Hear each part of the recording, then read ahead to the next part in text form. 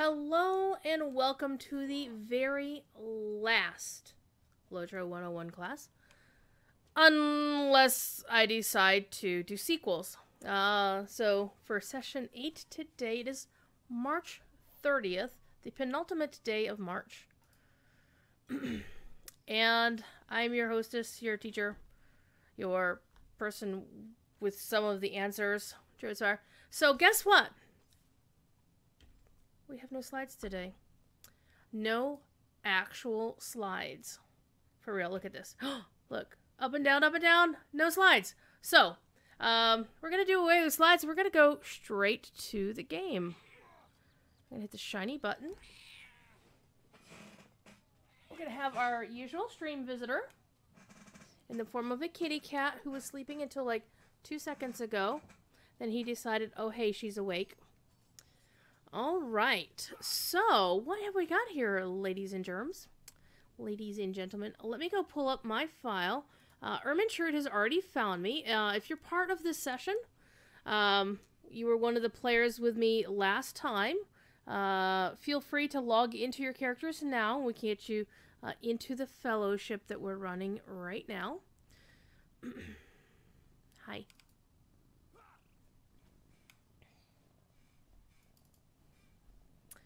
So we're looking for Cinnamon and Eelwine to join us. Hello.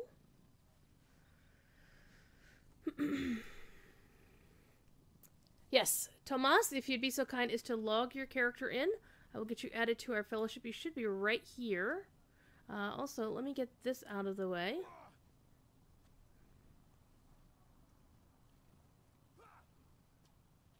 Everybody's having to load in. That's fine. I was expecting it. Now, for today's session, the plan is that the four of us will finish our... Hopefully, we'll finish the starting introduction.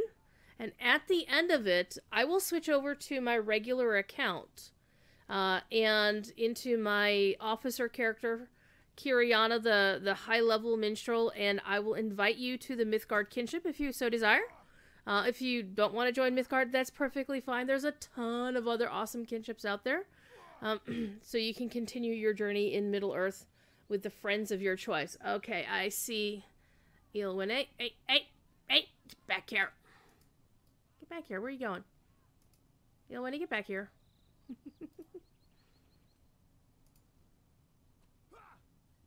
I'll send you the invitation. There we go. Just waiting on Dragon Rider Cinnamon. Well, my kitty's like, oh, I'm comfortable now. There you are.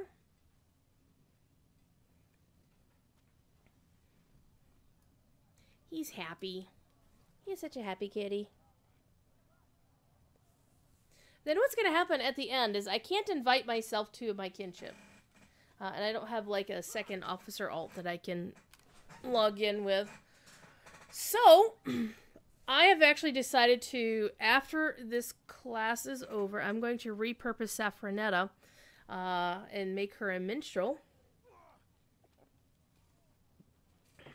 And with the gracious consent of my friends, she may actually join the kinship of the Lonely Mountain Band.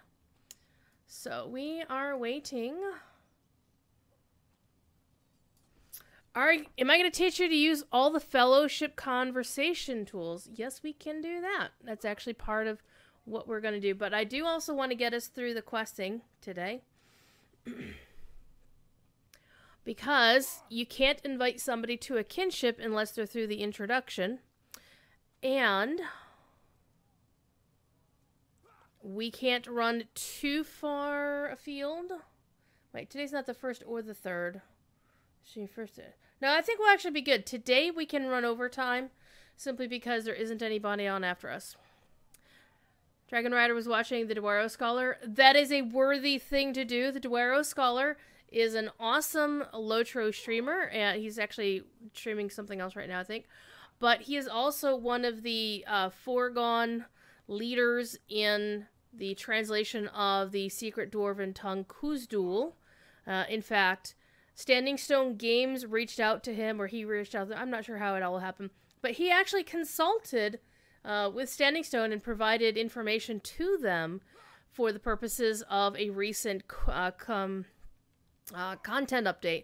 The one in the Iron Hills. And there's actually a character, if you play enough of the game and you get that far along into the content, they had granted him an NPC named after him called Roy, because that's his real name. And that's not a secret. I see a Cinnamon. Alright, let's get Cinnamon in the party. Cinnamon. Alright, Fellowship Invite. Alright. So, the tooltip right now is the login reward. It's actually talking about the one down here. I'm going to move the chat window a little bit so it doesn't override that. So, down here in the lower left-hand corner, you see these little icons. Alright. And the little icons, it says there's pending alerts, which means I was awarded a title. And the title is I am Saffronetta of the Fallow Hides, because you can collect like a ton of titles. My good friend Pontin Finberry, who is the leader of the second breakfast kinship over on the Crick Hollow server, and all around good egg in the LotRO community, he has more titles than anybody's allowed to have. Like, he collects titles. And he was actually the very first person who wasn't myself or a Standing Stone dev. I was the guinea pig, so it doesn't technically count for me, who earned the Performer of Note title, which is a new one that Standing Stone came up with last year to hand out to people. So we're on our title screen. We're going to do a quick review of the titles. You can show your rank. Like, if you PvMP on the Freep side, on the good guy side, you earn a rank, and you can display that rank, like Sergeant, Captain, or whatever. You can also, once your character hits level 15, and you're allowed to have a surname, you can elect to show the surname. Our characters are too low level, we don't have them yet, but you can do that later on. But right now, the only title this character's earned is the one of her heritage. All characters will earn a title of where they're from. So, example, if you unlocked Stout X Dwarves and you played one of those, you could say you are so-and-so of Mordor. It's so weird. And they also have this little tooltip, and you can hover over the title itself, and it will read the whole, it's called flavor text. It's basically, when you see one of the little tooltips and it's got some text, it doesn't really tell you what it does. It's just some little additional information there. It's really cool. Alright, and you can, once you start collecting titles, you'll get more than, and they're sorted by, by grouping. There's categories of titles, and you can sort them however you like, and there's the thing. But anyway, I'm going to make my other thing go away, called open. So I did my Hobbit present for today, and I got Virtue XP, which I can't use yet, because I'm not level 7, and I've got a Battle Potion of Restoration. And it says it removes up to 3 disease, wound, fear, poison effects from the target. Now, the removal of diseases, stuns, fears, poison, all these things are generally called cleanses, and they're very useful in a lot of gameplay. LotRO actually, some other video games, they have these, but they don't really make it so you win or lose. In LotRO, it's very important to keep an eye on those things, and to make sure you do something that gets rid of them at the appropriate time. Eventually, most classes will get a skill that will allow you to, cleanse that stuff off of you or somebody else. Hunters generally have the best ones. But in general terms, you just want to keep an eye on those debuffs against you and make sure that you don't let them unnecessarily hurt you. So the tooltip, the tutorial for this is about consumables. Consumables are basically like foods, these potions, things that can help, help boost you or debuff you, or debuff a bad thing from you. So, alright. And the login rewards, we're cleaning those out, cleaning this out. So we are now ready to begin. But since we're all here, and Tomas was very interested in discussing how do you communicate as a fellowship, By default, all fellowships will automatically be joined to a fellowship chat room. If you look in your chat window, I'm going to bring mine up here. Right? Let me move it a little bit out of the way. You'll see the text in green. We can use the chat in-game to discuss some things.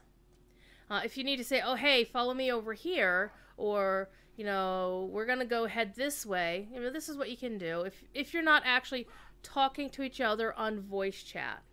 Now, I don't have voice chat turned on because I didn't want to assume that everybody had a microphone ready to go, but that's something you and your fellows can work on, especially if you're working within a kinship group that, you know, generally your community can help you out with a lot of that stuff. You're generally never going to be alone in that.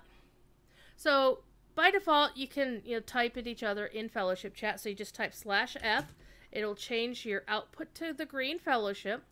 Now here's the thing. If you don't like green for your fellowship text, you can always change that. You go into your options. You go to your chat. You go down here. And not only can you change what color it is, like let's say I wanted to make it blue. Nobody can read that. Or I want to make it bright yellow. You can also make it really big. So let's say I wanted to make it really big. So you notice the event broadcast, you'll see that going off. That's actually from Standing Stone. And so you can make your fellowship chat as big as their window. Like let's say it's 20 pixels tall. And I'm going to put it back to green. I want to put it back to green, but I want to make it 20 pixels tall so that when you see it on the screen, you'll see it in bigger text. So for example, let me click accept first.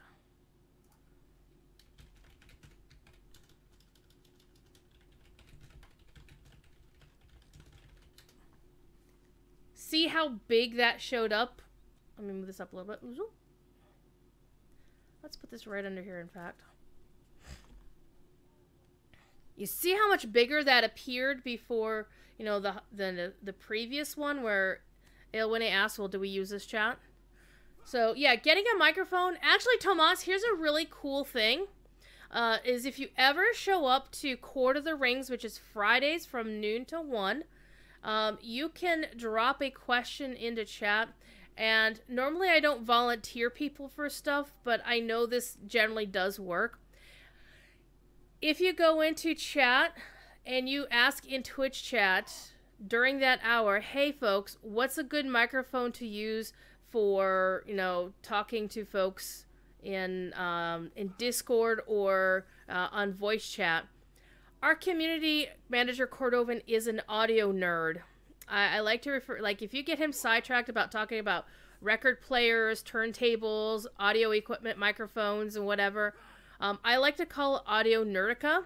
And once upon a time, I made a bingo card for Court of the Rings, and it has a square.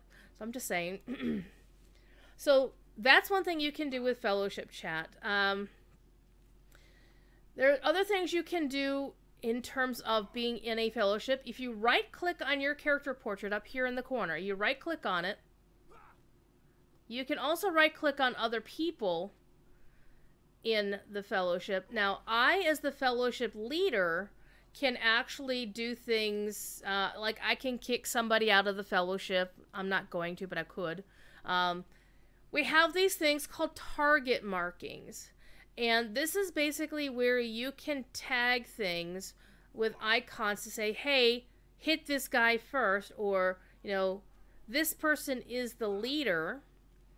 In fact, a long time ago, like 5 or 6 years ago, LotRO first started getting into streaming. The actual company, you know, Standing Stone, the company, back when it was still Turbine.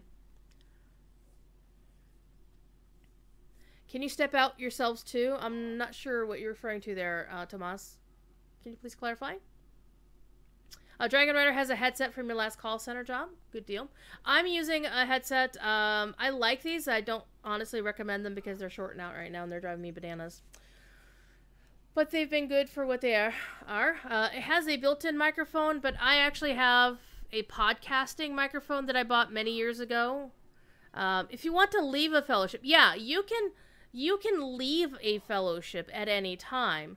For example, if you right-click, for example, if you notice, if I right-click on my name, and I pull up the fellowship thing, and I draw my mouse over to, so I'm playing with this menu, I can set targets on people, markers. I can add somebody as an assistant to me so they can do a lot of the same things. I could do something called a ready check, which basically asks everybody, hey, are you ready to move on? Generally, the leader will do this at a time when they're about ready to pull the boss. So it's like, okay, we've got all of our buffs done, we're ready to go, and just everybody indicates that, yeah, I'm ready. I can do something called convert to raid. If we wanted to add more than the initial 6 people were allowed, you can convert to raid at any time. Doesn't need a minimum fellowship size beyond 2. And that's where you can add more than 6 people. Beyond that, it'll say, you're in a fellowship and you can't add more people. I can disband the fellowship. I'm the only one who can disband it because I'm the leader. And I can then leave the fellowship, and then that would automatically designate one of you as the leader, and then you suddenly get all these commands. I can also decide what the loot rule is going to be. By default, I prefer, as we discussed last time, the round robin with roll pass. Because I personally find way too much drama in anything involving need, greed, or pass, or master looter. Loot quality. This is something you can set to determine as the leader what will actually trigger the loot rolling system. If, for example, there's none, basically every single piece of thing that's gonna come out is gonna demand that you roll for it. Or sometimes some folks will set it because we get so much uncommon gear. Why don't we do it where it's only rare or higher, or incomparable or higher, which is the scion. So does it have to be purple or scion or gold before the rolling kicks in? And the other loot rule is free-for-all. I hate free-for-all. Basically, it's all over the place.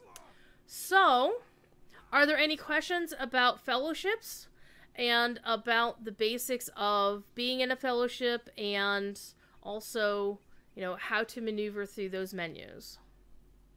Tomas has got... I answered your question. Good deal. So, sometimes you get pulled into one, but need to do a solo quest. Oh no, we lost Tomas. He logged out.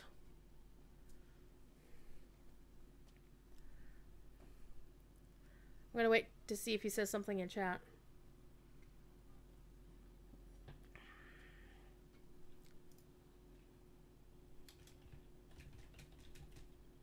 You're here? Well, your character logged out.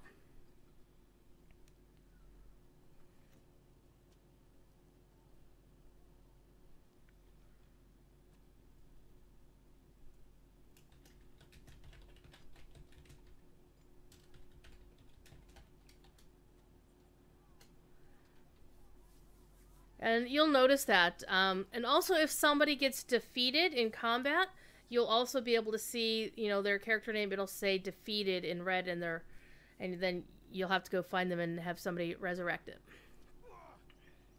So let's see if we can get him back in game. I don't actually need to invite you back. You just need to log back in.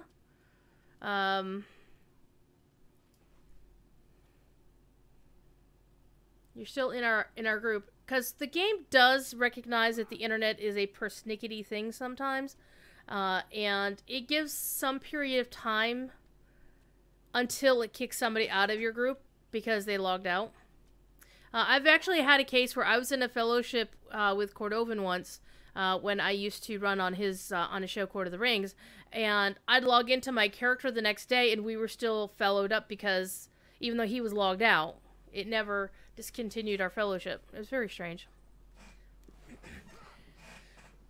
And we'll also discuss the other blue icon you see in the corner while we're waiting on Tomas is this one. And sometimes your game crashes for no reason that you can see. Yeah, that unfortunately does happen. It's less of a thing now with the 64-bit client than it was with the 32-bit client, simply because crash to desktop was a fairly common occurrence with the 62-bit because of the memory issues.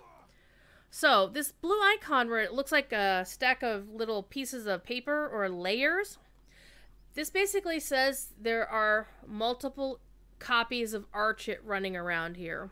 It's not like the mirror universe where suddenly everybody has a goatee. It's more of a case where the game thinks there's too many people around. There aren't.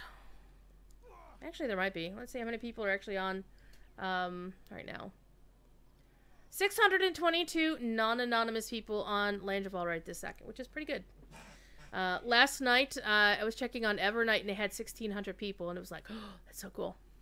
So, what this little icon is helpful for is you can actually join a fellowship, but can't see anybody because you're in the wrong layer. So, Aelwine, we can't see you yet.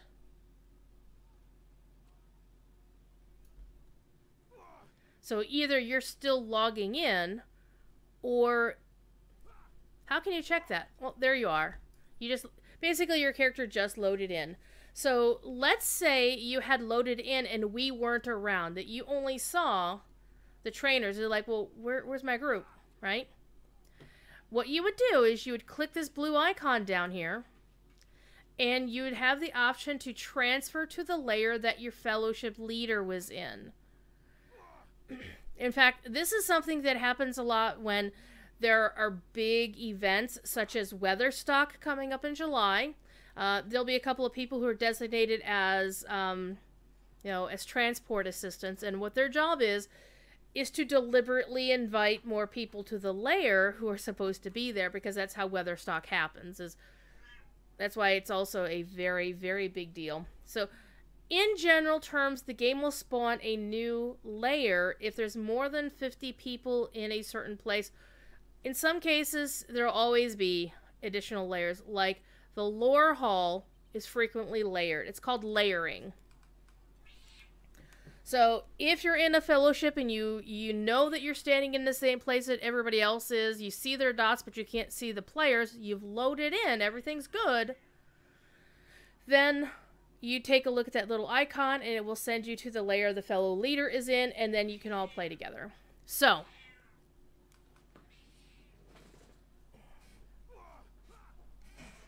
the shadow member of our fellowship here is being silly.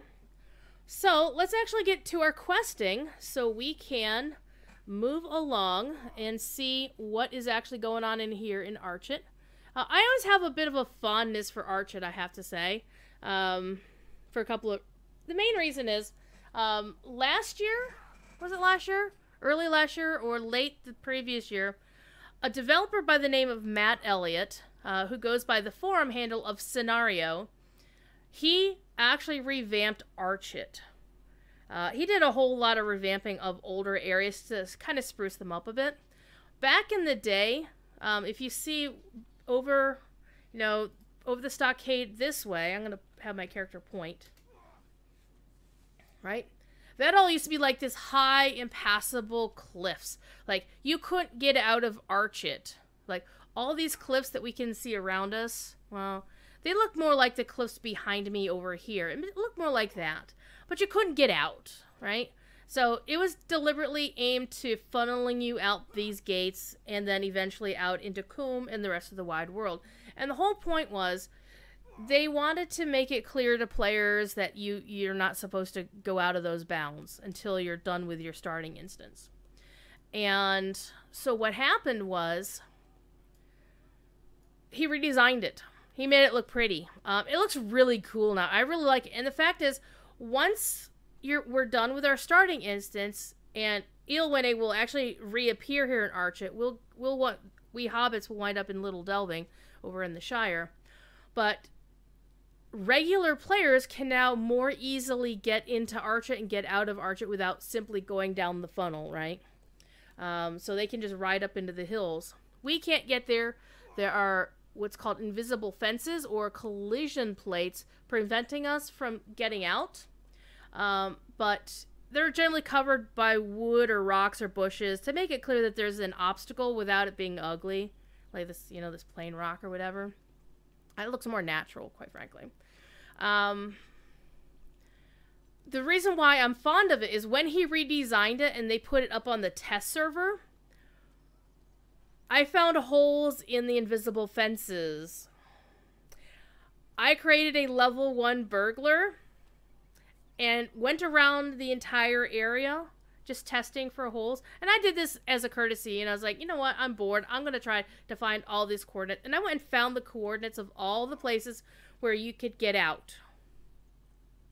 And then I went just for giggles, and I did this on stream, actually, on my channel, is I went and took this character as far as I could go as a level 1, and I wound up in the troll shaws before she died because I did something dumb. But it was fun. In fact, I went and, you know, got all the locations, all the instances, like, okay, scenario, I found all these spots, go fix them, and he fixed them, and now you don't think you can get out. Okay. But let's go talk to Strider, because Strider is waiting on us. He's got his little flaming gold icon, so follow me. We're going to go talk to Mr. Strider.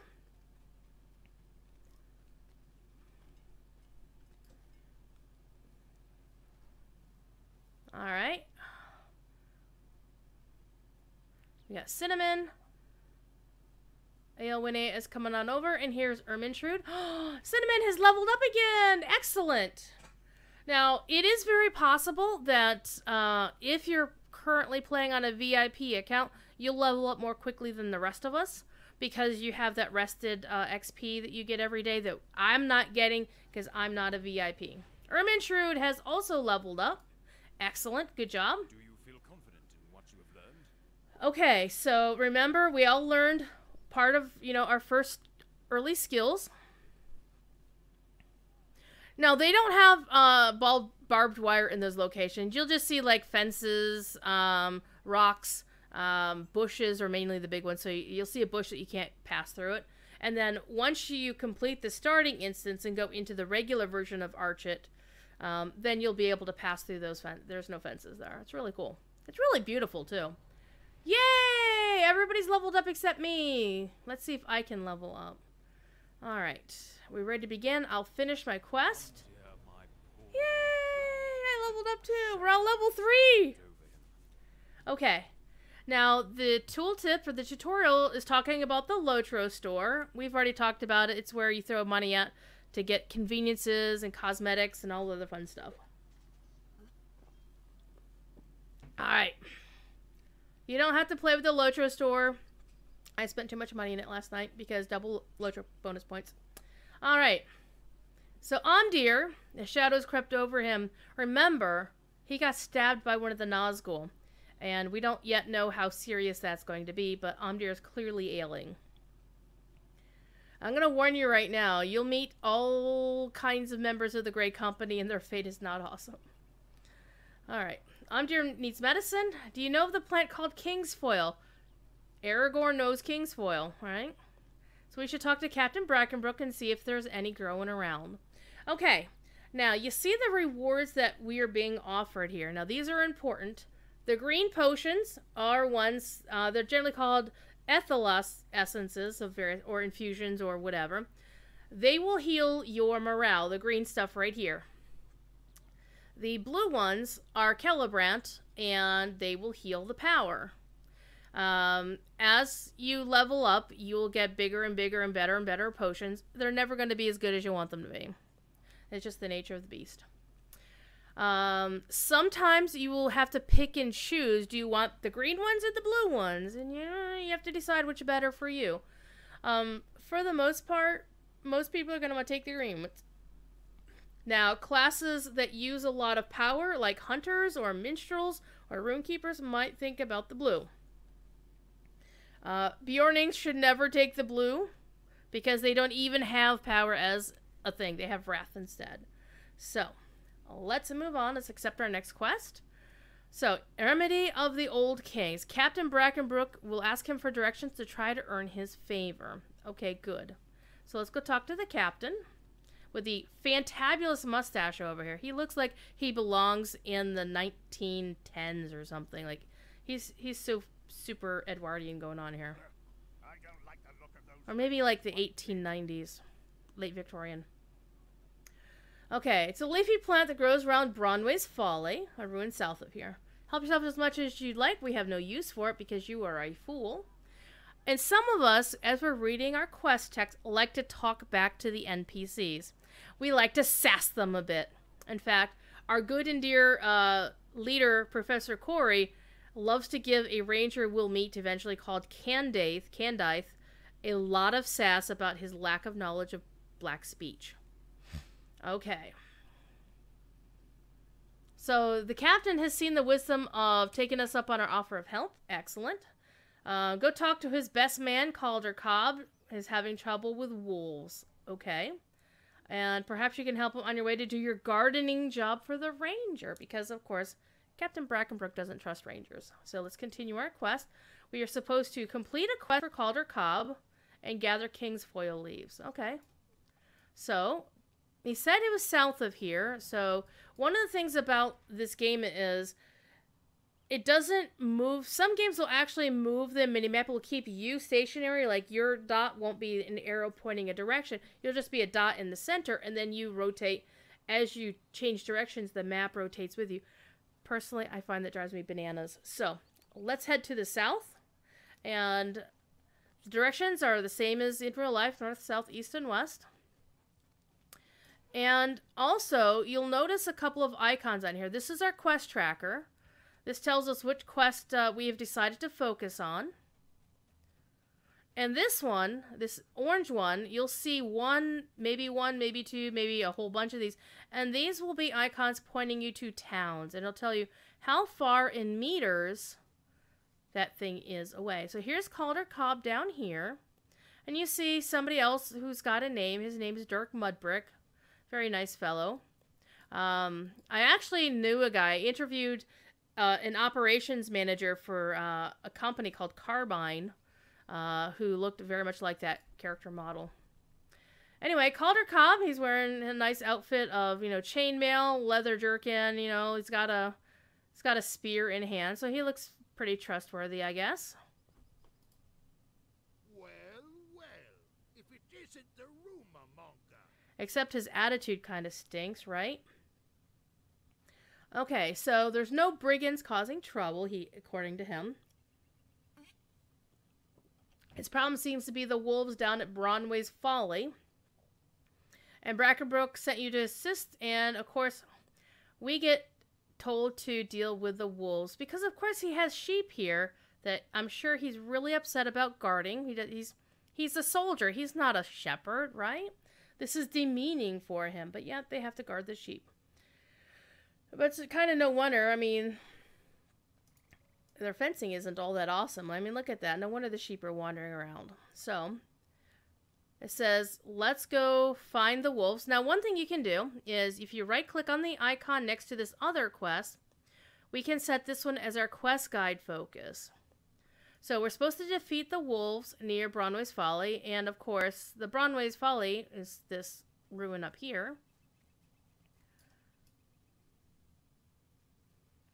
Alright, so one thing we want to take a look at is monsters and mobs. So we're going to click on this growling dusk wolf. And one thing I want to point you to is the fact that where we have green for our morale, theirs is yellow.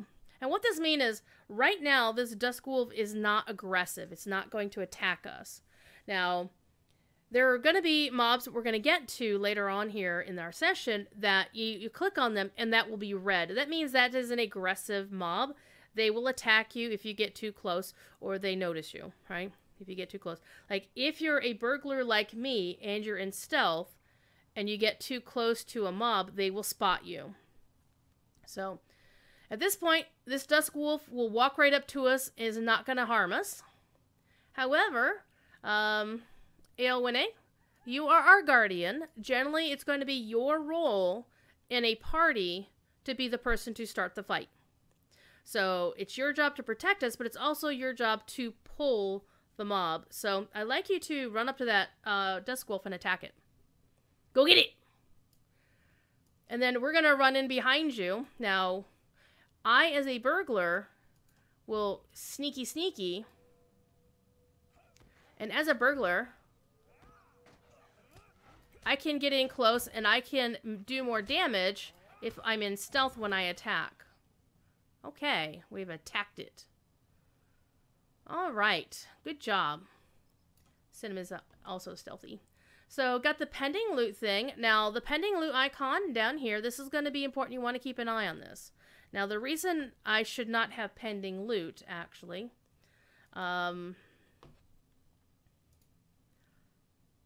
it'll show up in this window. Like, it'll be this little icon down here. Now, if you notice the background of the icon is blue, that means you've got plenty of time to deal with things.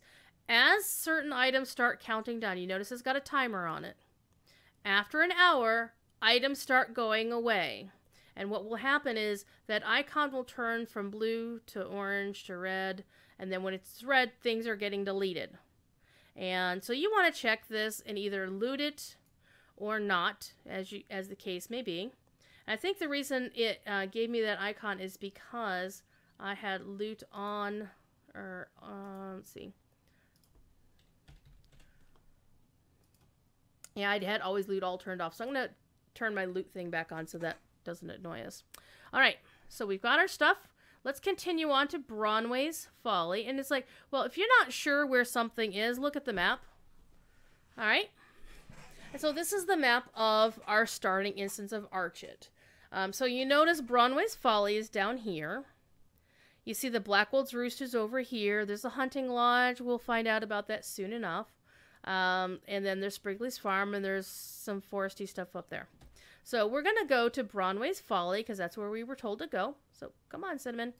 One thing you will notice, as a burglar or anything in stealth, you run a lot slower.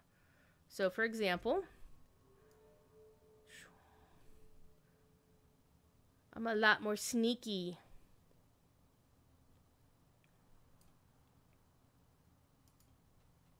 But then as soon as I come out of stealth, I run back. Because you're basically trying to hide and sneak. So in any game that has like this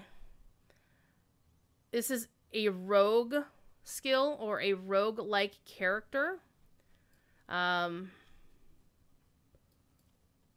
Generally, if you're in your stealth mode, you walk more slowly. And that's just a gameplay thing. So we've got some wolves here. We're supposed to kill 4 of them. We've already got 1. There's also King's Foil plant. So sometimes what can happen is one person can loot something. And this says, I've got a quest item. Sometimes you'll acquire something that's a quest item. Now, sometimes what can happen is one person completes one specific thing of a quest, like kills one of the mobs. You'll get credit for it if you're in close enough range. Just one of us needs to get it. Yeah, and that's a lot of cases. One person clicks on it. So everybody else in our group, Cinnamon, Alewine, and Ilwinnie, and Ermintrude, do you also have one King's Foil plant gathered in your intro remedy of the Old Kings? If not, you'll need to, see? Like, you guys are looting this King's Foil plant, but it's not increasing my number of plants discovered. So, let's move on to the next one. All right. So now we get to kill... I'm going to just up and attack this thing. Now, even if you're not the quote-unquote tank character, you can still attack things, but it's generally not recommended. Alright, everybody has to come over here for the King's Foil. Now, some quests that say, you know, pick 4 flowers, it may only provide 4 for everybody to pick. Some quests will say pick 4 flowers, and there's like 20 different options of, you know, flowers for you to find. But once you get your first 4, you're good. Okay, so we need 2 more wolves, and it said we were supposed to look at stuff, search atop Bronway's Folly. So a lot of times you want to take a look at the words in the quest. They'll give you direction, you know, give you hints as to where you should go. So the top here is going to climb up and up and up. Up, up, up you go. And I have a very bad Gollum impression, unlike my good friend Yicky, who is an awesome streamer who likes to play a spider in the Ettenmoors as a PvP character. So I'd like somebody else. Let's attack the Duskwolf. I'm not going to attack the Duskwolf this time. But if you notice, I still got XP for it, even though I didn't attack it at all, and it also counted for the 4 that I'm supposed to kill. So we need 1 more wolf and 1 more king's foil. So I will get my king's foil. And sometimes with these items, what can happen is, like, you can loot one, and then the item will vanish. Like, somebody else can't loot that same one. They have to go find one of their own. So I've got all my king's foil, and because you folks killed that wolf, we got all 4 wolves that we needed. So let's go on up to the top here. We're going to ignore this wolf down here and this wolf down here, because they're not going to attack us. Unless you really want to just kill them for the sake of killing them, you can just let them alone. And we come up here. Now, before we do anything, don't click on the banner. One thing you're going to notice is there is actually a wolf up here. Sometimes what you might want to do is to go and kill any nearby bad guys so that they don't attack you when the main event shows up. So we're going to go get this wolf out of our way, because what will happen in a lot of cases is, there we go, we got him out of the way, is if we come up here and we start the main event by right-clicking on this clicky, you notice the flag here is actually glowing a little bit. See how it's waving in and out? That's one of the ways the game tells you that this is something you can use, that you can right-click. It has the little hand icon. So do not leave the platform. Sometimes the quest text, let me see if I can show that to you better, will give you an instruction like so-and-so can't die or don't leave the platform, because what will happen is if you do, you'll fail the quest and then you have to start over. So let's go ahead and I'm going to click on the thing. And the Wolf Master approaches and, Calder Cobb told me he'd show up. Why do you go for the minstrel? I don't know. And you notice this guy is changing who he's attacking. Hey, goofy old lady. How are you, my old friend? And that is where the bad guy shifted who he was aggro to. So it started off that Ermintrude had the most aggro for some reason. And then when Cinnamon attacked, she picked up the aggro from Ermintrude. Now, any character in the Fellowship, no matter what their role is, can draw aggro from the bad guy. That's one of the reasons why tank characters like Guardians and whatnot have to make sure they keep taunting. It's a thing called taunting the bad guy to make sure the bad guy doesn't change, and starts attacking everybody else. So that's one of the jobs that a tank has to do, is to pay attention to, is like, okay, is this bad guy beating up on my healers? Because if the healers die, then the tank's gonna die, because the healers aren't there to keep them alive. So it's kind of a symbiosis, what everybody does in a group. So we've got 1 potential healer, 1 potential tank, and 2 DPS characters. Thing is, a Guardian can also be just a DPS character, but typically if you're a Guardian, especially if you're doing a sword and shield, people are going to assume you're there to tank. And if you're a minstrel, people are pretty much going to assume that you're there to heal if there aren't any other obvious healers. So, we've completed our quest here. We've defeated the Wolf Master. We've picked up, the King's Foil. We've killed some wolves. Now we need to go back to Calder Cobb to find out what's going on. Aren't you supposed to be trusted? Why did you send us off to be killed? So let's go back down the hill. Back down the thing. Now, you can jump off of this and it won't kill you, but you will achieve something known as the broken ankle. And I'll show you what that means. Apparently not. Alright, let's try it down here. Whee! You'll hear that crunch. And then your character will walk with this limp for a little while. Now, the thing is, you don't want to just jump off of everything. While there isn't damage for jumping off of things. There is a case where the further you fall, the longer your crunch time will be, where you will be injured and walk very slowly. Also, if you fall far enough, your character will be defeated. Alright, Calder Cobb. He's a rotter. So we're going to ask him, what's up, buddy? What's that all about? Impossible! A weakling like you defeated the Wolf Master? Inconceivable! You keep using that word. I do not think it means what you think it means. I would kill you myself if that fool Dirk Mudbrick weren't watching. Da-dum. I do not fear exposure. Brackenbrick will never believe you. I've served loyally since I was but a lad, the old fool. Tell Brackenbrick whatever you like. So he apparently is he's very egotistical and very sure of himself. So basically, if you do not make ourselves scarce before tonight, so something's going to happen tonight. Oh no, we better do something about it. So let's, we completed our one quest.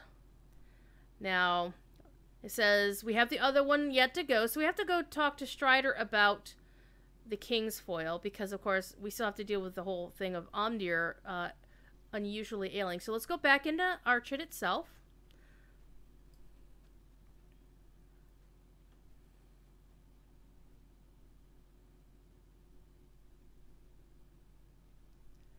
I feel like a mama duck and I've got ducklings. So Joselle the Wary is a hunter here, and Joselle just set down some fireworks, so thank you. See? Fireworks. We have fireworks in the game. It's really cool. Alright. So we're going to go back into Archit. So you notice how you can see out into the brie fields around us? You didn't used to be able to do that. It was all more like this, only higher. So I like the revamps to Archit. Alright, we're going to go back in the gate. And you notice the guards here, by the way. You notice how they were, their names are red? As you level up, their names will change color, because right now, this is a level 10 guard. So once we hit level 5, their names are going to start changing into the regular color schemes of every, all the other mobs and whatnot in the game.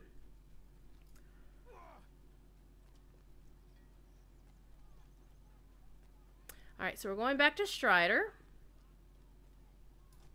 Alright. Calder Cobb is a traitor. Danger has found you earlier than I predicted. Well, your predictions will eventually get better, but it'll take you some time. Alright, so he's gonna make a salve for Omdir. And we suddenly get these two things in our inventory where you can use at any time. Calder Cobb's treachery. Ooh, Armor Intrude leveled again. Sweet. Alright, Caticide was more dangerous. The treachery or the ignorance? Okay. If Calder Cobb was his best soldier, I know Brackenbrook will not believe that he tried to have you ambushed by a Black Old. Come here. Black Olds and Black Cats. What do you expect? Alright. There's a brigand in the stocks across the lane from here. He's being held for highway robbery. You should question him about Calder Cobb. Okay. We're going to accept the quest. And you'll see the little quest ring behind us on the icon. Or the little quest ring behind us. So he's over here.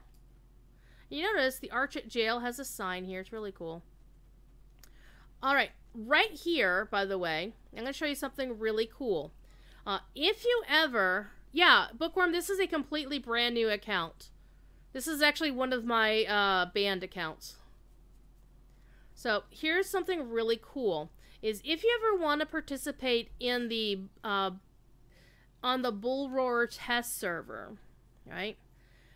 They created a place where people can instant level their characters, get, infinite gold or whatever, set everything up so they can test stuff at a higher level or to copy one of the regular characters over. They create something called the Eyes and Guard Inn.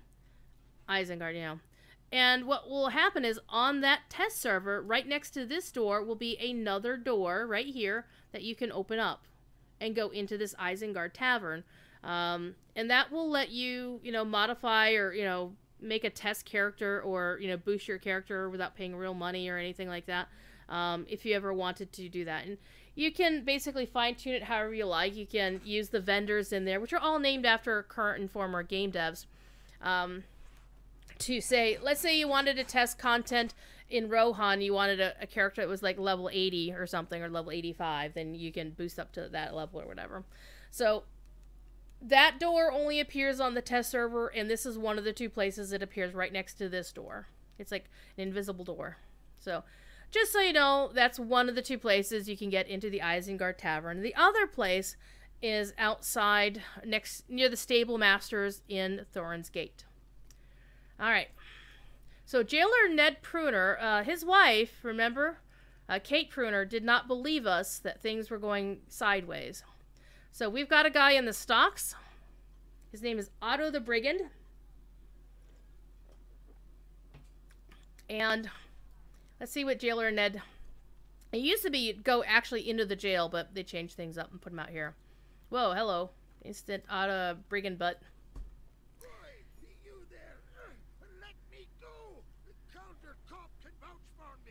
Okay, you know Caldercop's treachery.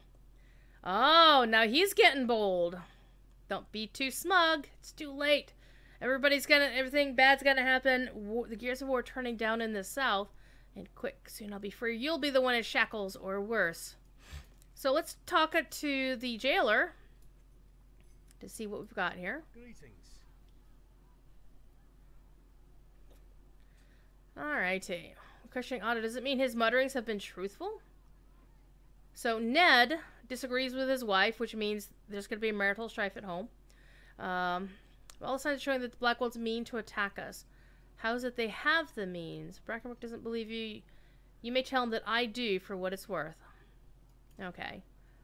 So Ned believes us that something's going to go down. So let's go back to Brackenbrook and say, dude, your boy here, Ned, thinks something's going to happen. How can you say this? Calder Cobb has been loyal to me since he was a boy. Has he, though? And you notice, I get some shoes, and I also level up. Okay, remember, when you get new equipment, equip it. Don't forget to equip your new stuff. And you notice, as we keep leveling up, the amount of power and the amount of morale that we have will increase automatically.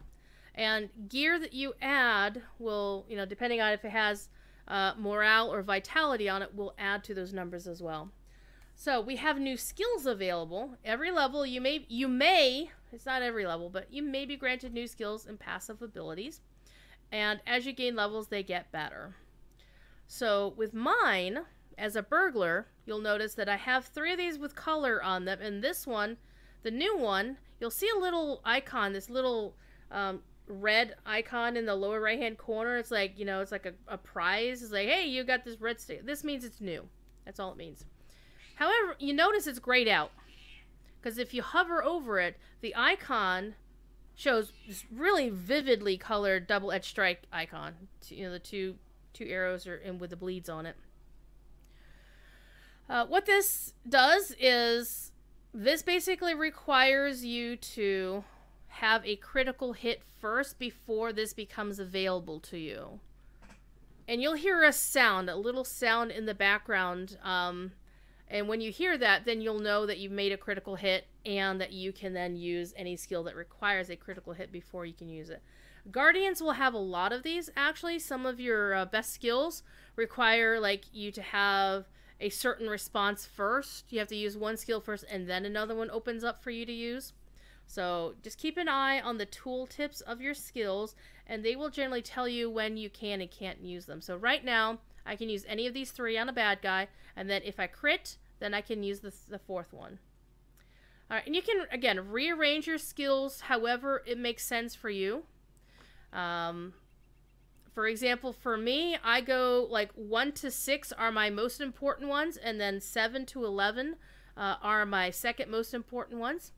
However, some people don't have a special keyboard like I do that has a left-handed keypad. They may prefer to use, I know Cordovan was talking about what he likes to do. He likes to have his, his fingers on 4, 5, and 6, and then he'll use Control 4, control 5, control 6 to do the next row up, and then the alt and whatever. That's how he plays. He also plays like a fool, but that's another story. I like to tease that poor boy. Anyway, so does Ned speak true? Yeah. I'll not question Calder Cobb lifetime of loyalty if there's no truth to back it up, but if you and Ned are right about your suspicion, this will be very bad. Cal Sprigley is to the south of here, near the gate to the town of Coombe. If aught is going on, he'll know. So we remember, let's pull up our map. Cal Sprigley's farm is way down here, and if you highlight the icon, we have a little glowing ring telling us it's all down there. Now, if you notice, we also have a scroll here on the screen. And this ties into the quest log. So let me pull up my quest log. There we go. Quest log tooltip. Now, you can take a look at a quest. If you're in a fellowship, you'll see icons right here. And basically, this means we're all on the same stage of the quest. Sometimes that icon will have an X on it. And if you hover over to say that character is not eligible for that quest, either because it's a class quest and they're a different class, or it could be a quest they've already done, or it'll be a gray ring, which means they're just not on the correct stage to be able to take the quest. Like, they might be a few steps behind you. So, we need to go talk to Mr. Sprigley. So, he's to the south. So, you notice we have our little icon. However, our friends Mundo and Celandine have icons for us, too. They have quest rings, so they have stuff for us to do. So, let's go talk to them. Dear looks so changed since last night. Now, this is what's called a side quest. You don't have to do this quest to complete the introduction. The only reason why you might want to do that is you get your first food of the game without buying it. And it adds a little bit of flavor to what we're actually doing. So, Celandine thinks the King's Foil would help, but you know what? She has a better idea of how to cure a stricken ranger. So, bilberry tea. So, we need to go pick her some bilberries. And again, you don't have to do the quest if you don't want to. It is not required to complete this. And the one way you'll know whether something is a side quest or a main quest is it won't say intro, prologue, forward, or have a book or chapter, right? Alrighty. It'll just have... You there. I'm hungry.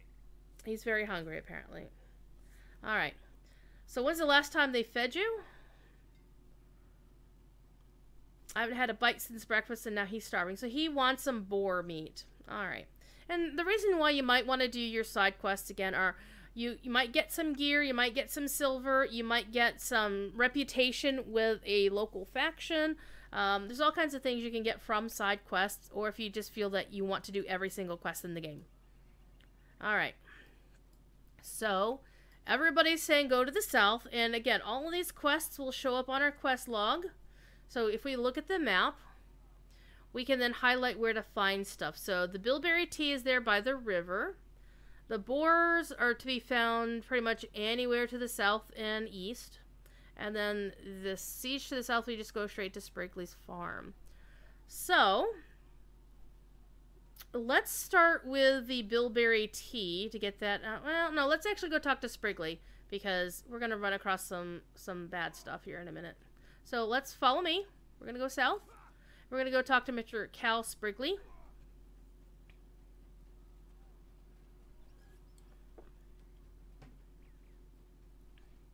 Now, one of the reasons why, even though we three hobbits of Orient are, as the song goes, right? Isn't that how that works? I'm going to zoom out. You can actually use your, your mouse button to scroll bar, the scroll mouse, to zoom out. So if you want a wider view of what's going on around you. See, look, it's like ducklings. I'm a very spry hobbit. I can jump the fence. Now, let's take a look at our mini-map here. You notice the 2 red dots. Now, there used to be a quest for these guys. You see, it's a Blackwold spy. If you hover over him, you'll get a tooltip about who he is. This will tell you the name of the mob, what kind of mob it is. He's just a normal mob. He's not an elite. He's not signature. He's not a nemesis. It also tells you what kind of mob it is. This is a man. So for example, if we go over here and click on or hover over one of the wolves, hold still, it says that it's a beast. So you'll see things like orc kind, ancient evil, undead, or the dead actually, because there are no real undead in Lord of the Rings. That they're undead. They're the dead. So you can attack him if you want to. Back in the day, there used to be a quest. He dropped something, but he doesn't anymore. So we're gonna ignore him. But you're gonna notice the red dots mean enemies on your map. So that's one of the ways that you can tell that you're in danger or that something is close enough to you that may hurt you. So you definitely want to avoid red dots unless you intend to kill things. Hello, welcome Mama Pots. Welcome to Lord of the Rings Online. I'm glad you found us. This is actually the very last class we're doing of LotRO 101. If you've missed our previous sessions, all 7 of them, they are archived here on twitch.tv/signamu. There is a collection of them that I will then put on Moobot for later viewing. And also, I am archiving them on my personal YouTube channel, which is youtube.com/c/Druidsfire, because that's who I am, Druidsfire. Alright, so we found Cal Sprigley and his farm. I will warn you now, if you hate spiders, you'll hate coming back here after the intro is done, because there's a lot of spiders. So here's Cal. He's got a couple of farmhands and a provisioner. So let's say your bags were full. You can go over here to the provisioner and sell things. You can also buy some rations. And these items, these milk thistle, healing, conweath, and linstad drafts, they are good for, again, removing diseases. This one's removing fear effects. This one's removing poison. And, this is basically a heal. So, if you don't have any of your own, like these green and these blue ones, then you can buy healing drafts from here, and they're useful. But if your bags are full, you can also go here and sell things if you want. I do want to save those. I want to save those.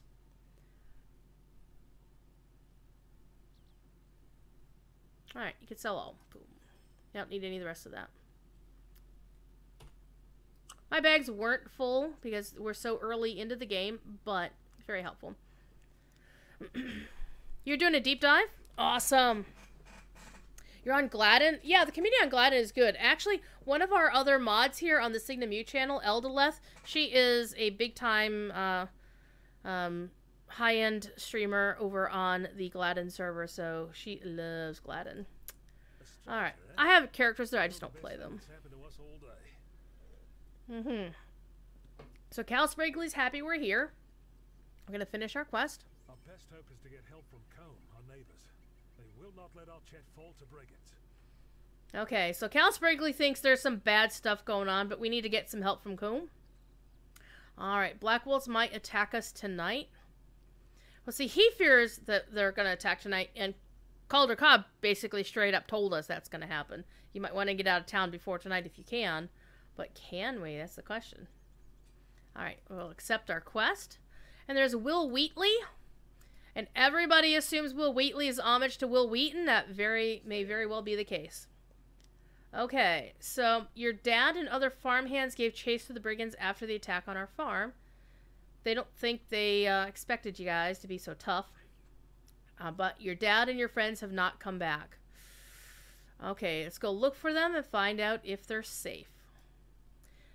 And we're going to get our first actually decent item. You notice it's got that yellow name, and you notice it's got some stats on it.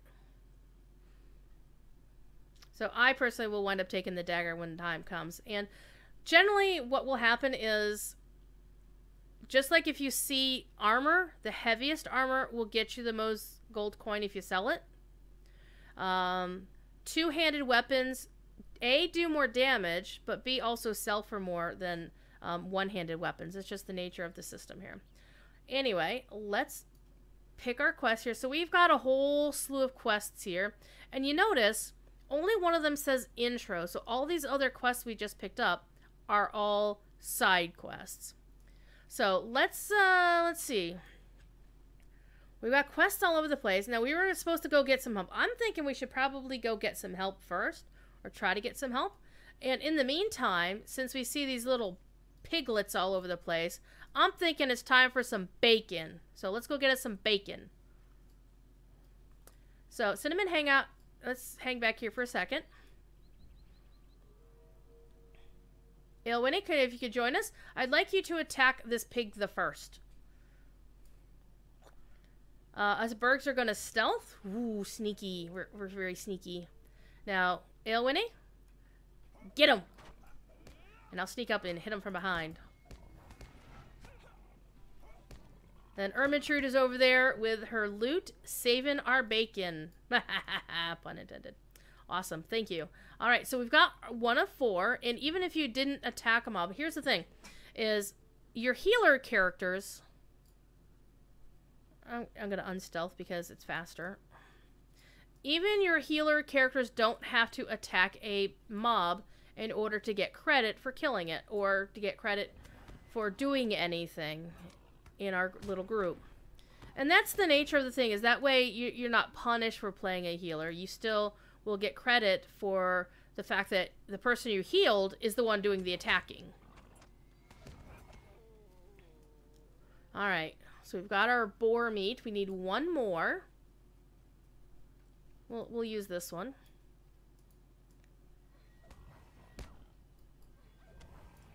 And quite frankly, we're overkilling these things like really, really badly, because you can do this solo, but you know, it's a lot of fun to run with friends. Sometimes a lot of groups, what they'll do is they'll get like 2 or 3 people, 4, however many, and they'll just follow up and they'll just run over content just because they felt like it. Or, you know, they're doing deeds, the low-level deeds as high-level characters because they forgot to do it before. Alright, so let's go talk to the Black Wolves. They look kind of tough, and you notice they got the road blocked off, so you all may need to go close enough to get it to trigger the words, "The gate is locked," and they're going to taunt us. They're laughing at us. How rude!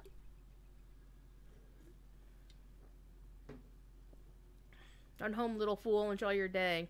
Wow. Nice. Okay, so what we have here is we could run back and give Mundo his lunch. But let's go back to Cal Sprigley instead. Because that seems to be the bigger priority right now. A hobbit's rumbling belly, while being a terrible thing indeed, can wait over the news that the bad guys are coming.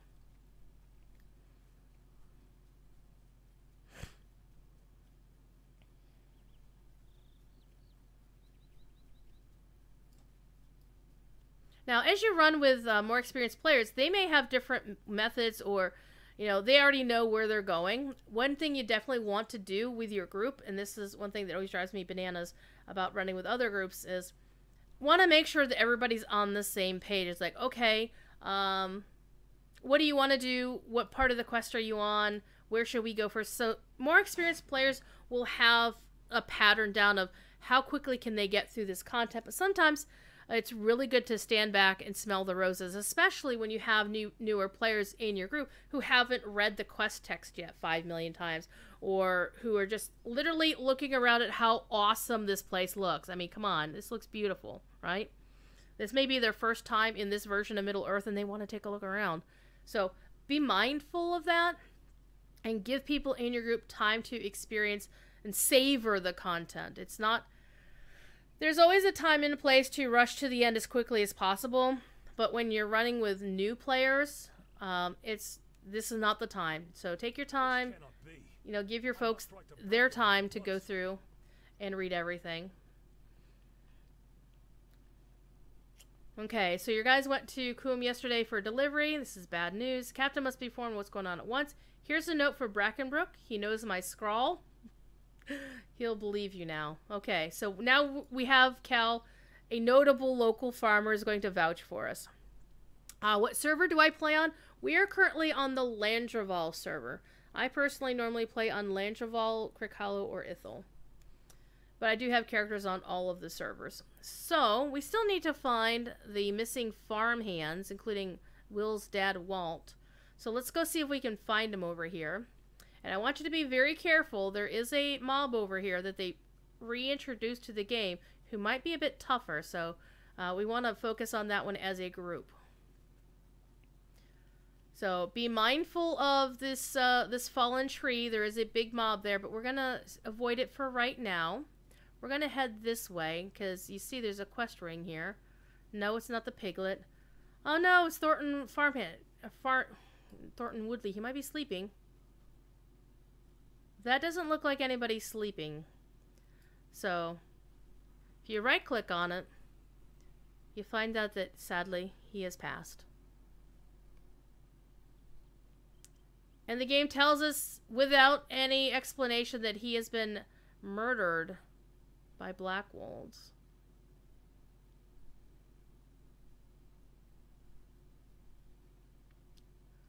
Come on, you get out of your place. There we go.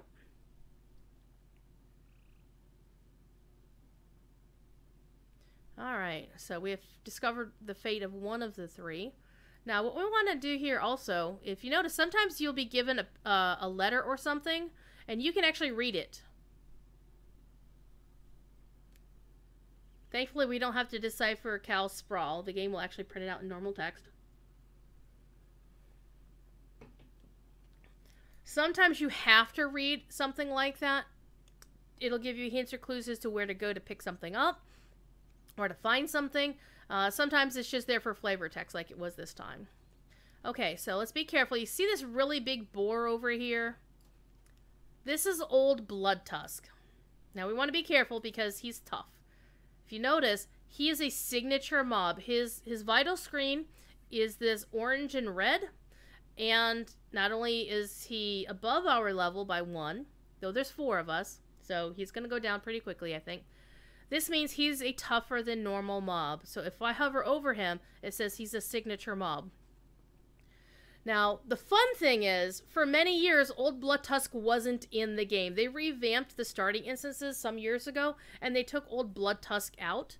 But there was always a reference to the Ode to Old Bloodtusk in the Yule Festival. There's a theater that you get to either perform in or react to people performing in a play. And the play that got removed so you could be on stage was the Ode to Old Bloodtusk. So that was an homage, but this is the original. They brought it back when they put in the legendary servers for VIP players. So Old Bloodtusk is the toughie, but I think with 4 of us, we'll take him down. So Cinnamon, stealth up if you would be so kind. Did I get a cloak too? I did get a cloak. Ooh, I'm gonna put my cloak on. Okay, see, this is what I tell you about using your stuff. Okay, Aelwini, go get him. Ermintrude, make sure he stays healthy if you're doing the healing thing. So I'm gonna sneak over here. Okay, I'm gonna try to get behind him and attack from behind.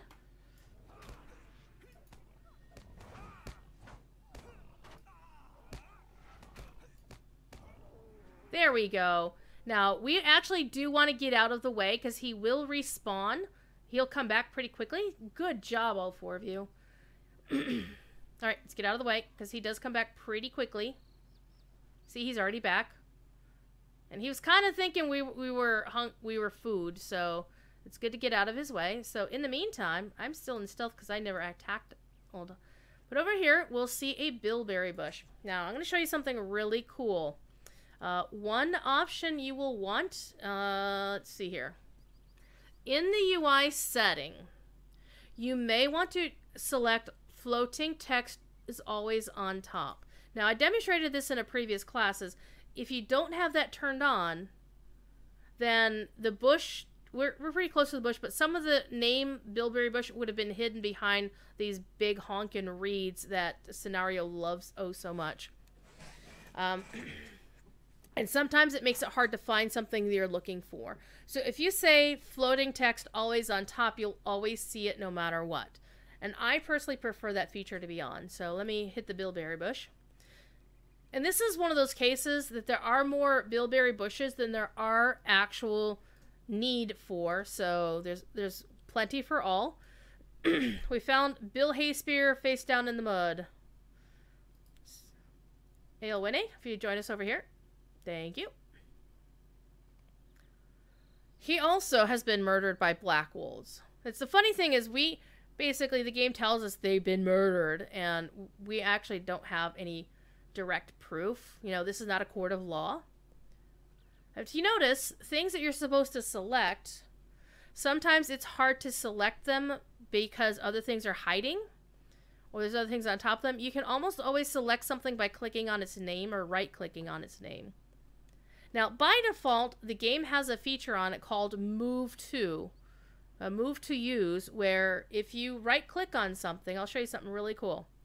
There's a bilberry bush over there. I'm going to right-click it, even though it's out of my range. Look, Ma, no hands. My character is moving to that item and trying to use it. It's one of the things that I love about LotRO that most games don't have, and I always have to readjust my stuff when this happens. Okay, so we've got 3 of our 4 bilberry bushes. There's another one over here. There's actually 2. You see, there's one on this side of the river, and there's one on that side of the river. It doesn't matter which one you use. They're all the same. You don't have to follow me. You could have gone to the other one. So I've got my bunches of bilberries, but we still need to find Walt Whitley. Now, this is where we're going to get into some danger zone. You can play Kenny Loggins if you like. So you see our little arrows pointing over this away. But you see there's going to be some red between us and them. There are some black-wooled brigands over here. And it should be worth pointing out, since we're in the middle of a body of water, you cannot swim in LotRO. There is no mechanic for swimming underwater. Your character can swim above the water, do a nice, even, swimming stroke. But you can't dive underwater. There's no... It's kind of sad, but there's no actual diving mechanic or breathing mechanic. Whoa, who's fighting what? A black wolf snuck up on us! Let's get him! Yeah! That's what he gets for tangling with us. Okay, sometimes you can navigate your way between various groups of bad guys by keeping an eye on their little red dots on the screen here. Now, one thing I will caution you about is there are some mobs that won't attack normally, that won't show up on... They're normally non-aggressive. But if your character is too far under level for them, like they're purple to you, they may still attack you anyway. So, Ailwenny, if you want to attack the striker, you can go ahead. Or else, if you want to just do like this, you can sneak around. You notice I'm not stealth, so I'm visible to everybody, and I'm not close enough to her, except she decided she wanted to take a chunk out of Ailwenny, so we'll take a chunk out of her. There we go. All right. So we found Walt Wheatley, Will's dad. Very sad. He's very sad. We're all going to be very sad. He also has been murdered by black wolves. You could conceivably run in here and kill some more black wolves, but we're not going to. We're on a mission to bring the very sad news back. Now, you could try to, run back through all these bad guys or an old blood tusk, but you don't have to. You can walk up this way. And you'll see here, this is how they keep us from leaving this area. There's these nice bushes, but you notice you can't get past them because there's actually a collision plate, which is an invisible wall that the developers put to keep you from going that way. Some of them you'll see a visible wall. There's like a wall of rocks you can't climb up, right? Or an actual wall of, masonry. And sometimes they will hide it cleverly with some bushes or something, saying, oh, you can't go there. Like right here, we've got this wall of reeds. You can try to go through this, but you can't get out. And you can actually blame me for that too, because that was one of the places you could sneak out. It's like along this fence over here. So we can go back to Cal. And we're going to tell him Well, we're going to go back to Walt, and we're going to say, Walt, I'm sorry, but everybody's dead. Everybody's dead, Dave. To make a Red Dwarf reference. What do you need? Oh, your poor father and the others. No, it cannot be. It cannot. He is silent, his eyes closed. He's roused. I will have my revenge! Or I will die trying. Archer will never fall to such murderous fiends. Okay, so you pick an item based on what's best for your class. Again, staffs can only be wielded by lore masters, so unless you want the money to sell the staff, then you'd never choose a staff unless you're a lore master. As a burglar, a lot of burglar skills don't require daggers. It's just the style fantasy of daggers are cool. So I'm going to take the honed dagger here. I'm going to finish my quest. Now, I don't want the O thing. I wanted this. All right, so let's rearrange our gear. I want this. This is my most powerful item, so I want to remove this item. Click and drag. And I'm going to put this in my second hand because it's my second most powerful item. I'm going to put this most powerful item. Daggers are cool for hobbits, yeah. And there's also the thing of appearances. You can cosmetically equip a sword over a dagger, but not a two-handed sword. But daggers and hobbits are good. So I've got my 2 daggers. We're ready to go. We're done here. I mean, Cal will have some flavor text if we want to talk to him. Get back to Archit? Let's get back to Archit. All roads lead to Amber. I'm sorry, all roads lead to Archit. Yep, I was making Zelazny jokes because I can. Alright. We can follow the road itself, or you can cut across country. Now, in a lot of places, except Mordor, sometimes Mordor, sometimes not Mordor, in a lot of places, the bad guys stay away from the roads to give you at least some measure of safety as you're traversing from point A to point B. But in a lot of places, like Mordor, the mobs will roam across the road. Maybe not in as much frequency. And you see these 2 wolves standing right next to each other. This is called a spawn point. Something happened where it spawned 2 of them at once. Sometimes the game does that. So we've got our 2 Archit recruits. Keeping an eye on the sheep. We got Calder Cobb over here. If you ever have a skill called the Fish Slap, it's one of the emotes, you can smack him in the face. I kind of want to, but he'll get his own soon enough. You know, bad guys. It's one of the good things about Lord of the Rings. Bad guys eventually lose. But sometimes there's a long journey before they lose. So, going back to Archit, what I personally like to do is I like to turn in side quests first. That way, you know, we can then focus on moving forward via the main quest. So, let's go fill Mundo's rumbling tummy, or else he'll just grumble at us. So, we'll give him his food. And we get a nice copper band. We get our first ring. And this copper band is... It doesn't tell me what it's going to give me. Ooh! I got a title. I also have this copper band, which doesn't have any stats on it. That's unusual. The copper band used to have, like, +1 vitality or something on it. I guess it doesn't anymore. So I've got a copper band that does nothing. Okay, but I have a title. So you can access your titles a couple of different ways. I can go here. I can make this active. Now, here's one of the things. There are hidden... This is a hidden title. It doesn't appear until you actually acquire it.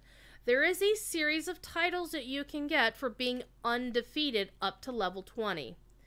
And if you get defeated anytime between point A and point B, you lose the option of getting that title. The title you get at level 20 is the Undying, but there's several along the way. Like, you know, level 5 is the Wary. There's like the Undefeated or the Intimidating or whatever. There's a whole sequence of them. So you want to make sure your character doesn't get defeated until level 20. With the advent of being able to do crafting at an early stage and just stay crafting your entire event. You can level up through crafting. A lot of people take that route to level their characters to 20 and then go actually do questing. Somebody apparently is smoking with me, but that's okay. Hey, Wood! Drop in the 8th note, the music community Twitch emote chat there. So I'm going to be Saffronetta the Wary. There's somebody there with new phone who dis. So they're either watching the show or they're being silly. Now, if somebody saw this character on Laurelyn, they would probably send in a report on this character's name saying, this is not lore appropriate. One of the kinships I'm in, the Lonely Mountain Band, prefers that all of their characters have in-theme names. So that is something that's why I went and talked to one of the other senior officers, like the second in command of the kinship, say, hey, is Saffronetta a good name? And he said, yeah, he didn't think it would be a problem. This is sure to cheer Omdir right up. All right. We're going to make some tea for Omdir. And you notice, eventually you might come up with too many names in the same place and you can just turn the names off. It's at least to clear out the clutter. And we'll... Tea will help Omdir feel better. I just know it. Alright, we get an old ring that has a +1 might. Now, the old ring with the +1 might on it is going to be useful, most useful to Eowyn. No, it's actually an 8th note. Quarter note is the one without the flag on it. But even a hobbit, such as I, could use +1 might just for a little bit. Not so useful for Ermintrude, our erstwhile minstrel here. Alright, so we're going to accept the quest. We're going to go over to Omdir. Because Omdir's over here. And you notice his ring has the text, like, I'm going to show you. The quest ring has the lettering. And it has the lettering is flaming, but the entire ring itself is not flaming. Like Captain Brackenbrook's ring, you notice? You see his quest ring is like all gold and like the effect. This means he's got an epic quest ready to complete. Omdir's quest is a standard quest ready, like a side quest ready to complete. So let's go talk to Omdir. He's already in use apparently, because the game is lagging. Come on, you. There we go. Thank you, but I have not the stomach to drink this now. He doesn't feel well enough to drink it. He'll pretend. He doesn't want to hurt her. Look at that. He doesn't want to hurt the poor hobbit's feelings. Tell her, and he wants me to lie for him. Look at this. This ranger wants me to lie to a hobbit. Lie to a fellow hobbit about, Wow. We're gonna lie for Omdir's sake. Yeah, he's not looking so good. So let's go back over to here. To Celandine. Did my tea perk him up? I knew it would. Alright, Bilberry tea always fixes you right up. It's kind of like Werner's ginger ale for Michiganders.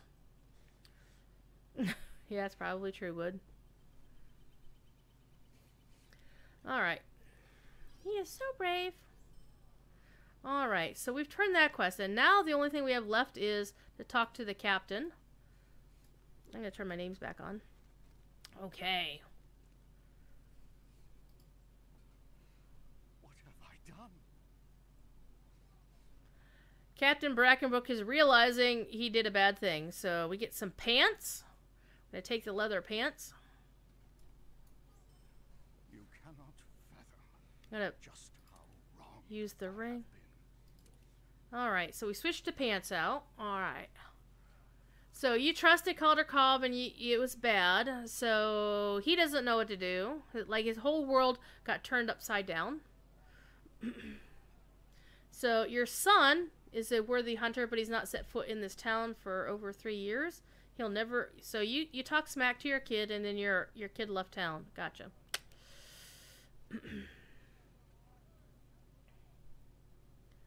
Okay, so let's finish reading. And you can scroll down. Anytime you get the scroll bar, you can scroll it down to see the rest of the quest text is. Okay, so the hunters are the only option. Okie dokie. Basically, he's like, I don't know what to do. Go talk to Strider. And we're like, okay, this guy actually Strider seems to know what's going on. Seems to be able to do stuff. Do not despair. You have done well. Okay.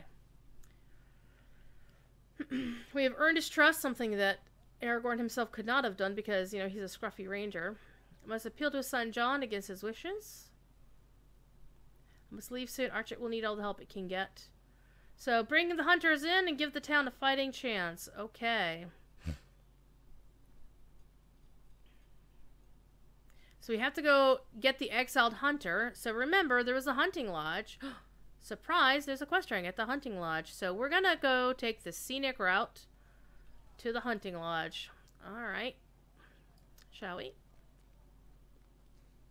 This is a bit of a run. It always feels like it takes forever, especially since some classes come back here at level 45 with their class quests. But thankfully, by then you'll have your horses.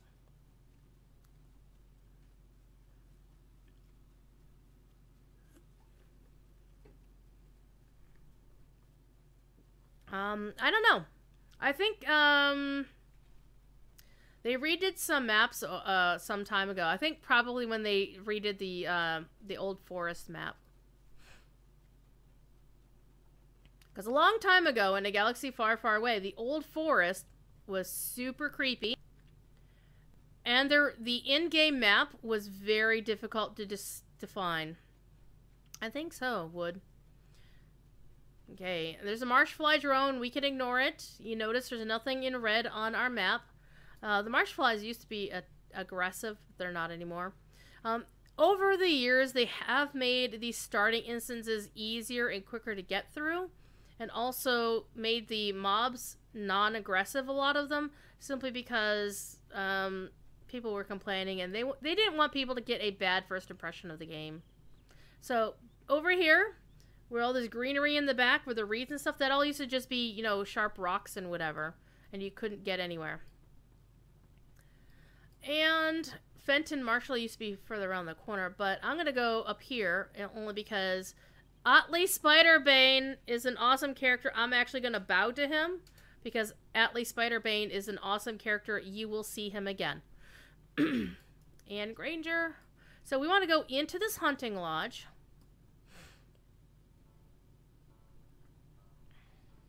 And there's a hunter here, and there's a curious bedroll. There's nothing you can do with the bedroll right now, but there is something they put into the game that bedroll becomes useful later on. So here's a bunch of hunters. Nate Whisperwood.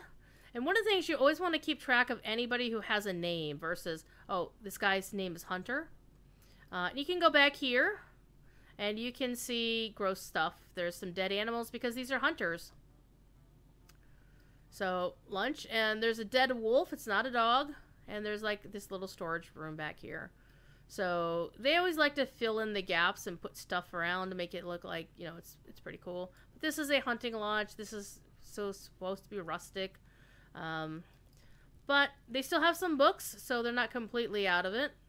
And let's talk to John Brackenbrook.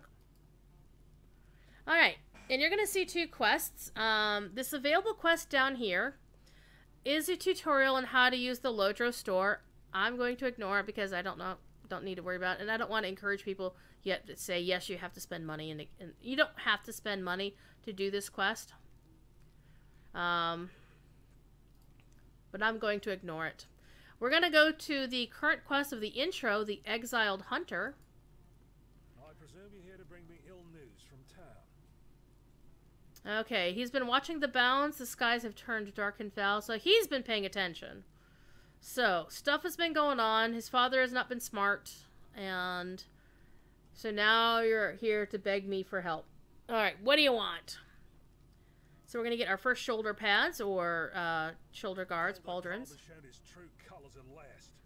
So I got these. I can equip them at any time. That's basically some more armor. Okay, so he never trusted Calder Cobb. So I'm thinking probably what's been going on here is Calder Cobb was like the adopted son sort of mechanic here, for sort of dynamic, and then because you know, Calder Cobb was the one who was in his dad's favor, John Brackenbrook was like, the heck with this, I'm out of here. If you're going to meow, you come on camera. That's the rule. Oh, hey, look. It's possible we're going to get hats. And I can tell you right now, Ermintrude gets the best hat of all three of us. But pick the one that's appropriate for your class or your armor type once we complete this. So we have to defeat some brigands and gather information about the intended Black Wold raid. So yeah, John Brackenbrook is like, you know what, I was right, but I'll still come and help. Alright. Let's go see what we got here. He's got that other quest, but I'm actually going to ignore it because that's the LotRO store quest we don't need to worry about. And that bedroll is waiting. There's something cool with that bedroll. Every starting instance, the 4 main ones have that bedroll available. Okay, so we need to gather information from the Black Wolves. You notice our quest text, our quest arrow points us to the south. We're going to ignore the marsh flies. You only really need to kill them. If you're on the legendary server, there's actually a quest for them. But there isn't on the regular servers anymore that I'm aware of. You just kill them and, you know, they die. So we're going to ignore them because they're ignoring us. I need a kitty emoji. I have a kitty emoji.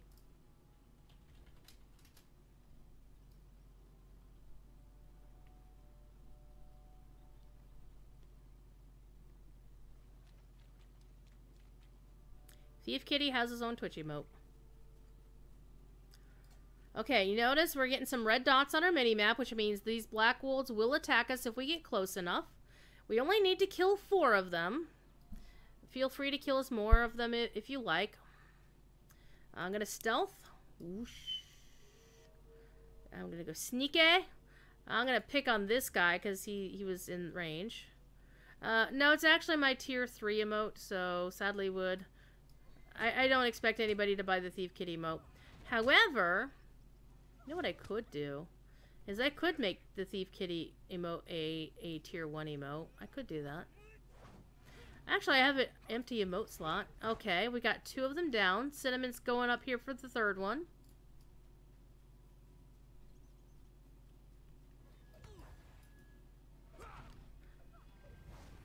Bergs for the win! Okay, so we've got 3 of our 4 done.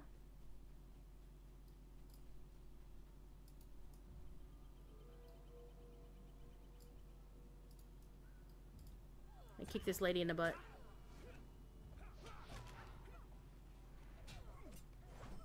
Alright, I've got my 4 done.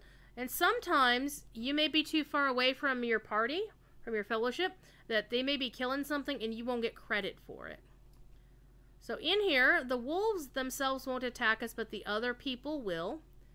If you notice, the plans up there are glowing and sparkling. And everybody has to loot it themselves. This is one of those things where we all have to do it our own. The Black Wolves mean to attack tonight with the help of Angmar. What? Angmar. Alright, let's get out of here. Let's skedaddle.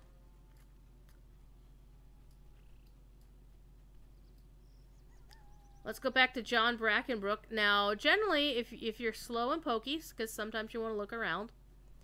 If you notice, by the way, the sky went super dark. I'm going to go back into that area. Don't follow.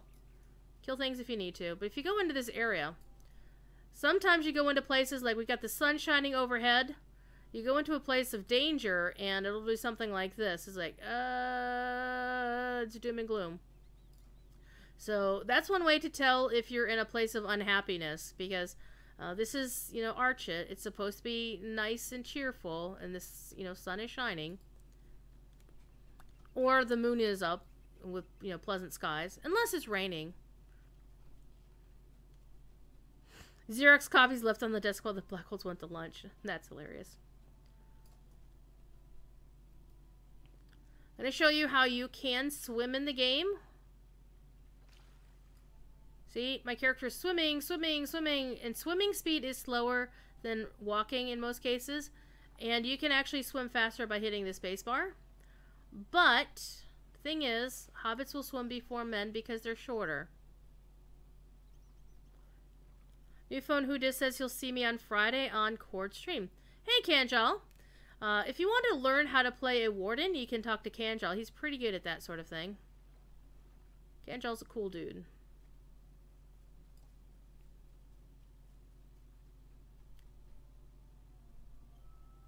Alright.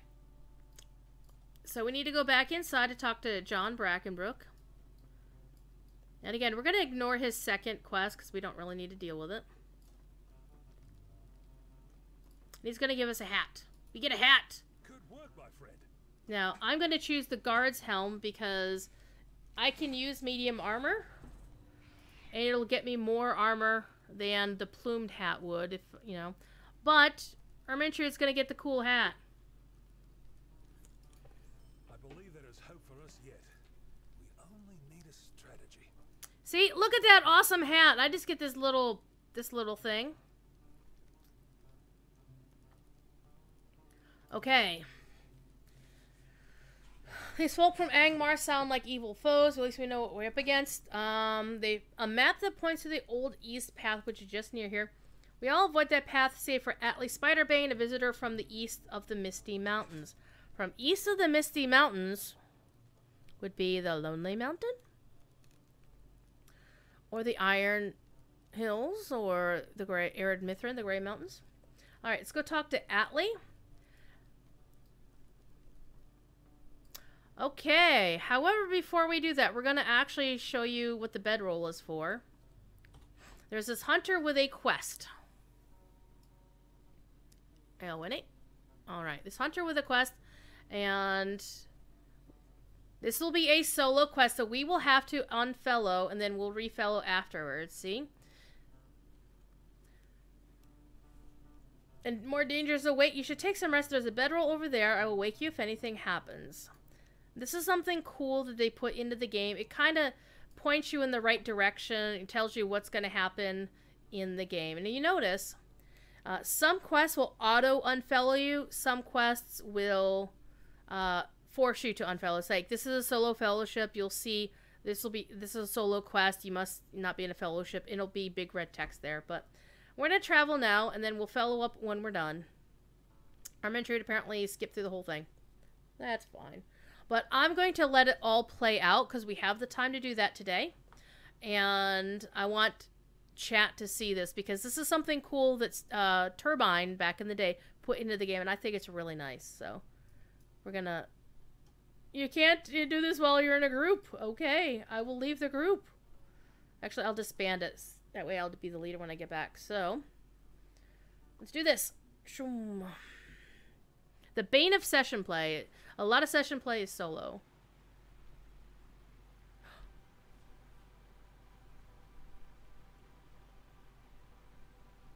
Listen to my words. I am Galadriel, the Lady of the Golden Wood. Do not be afraid, young one. Your kind is known to me, but I have beheld hobbits such as you only from afar. I will not long disturb your sleep. I can visit you in dreams for only a short time. I have looked into my mirror and seen much that worries me.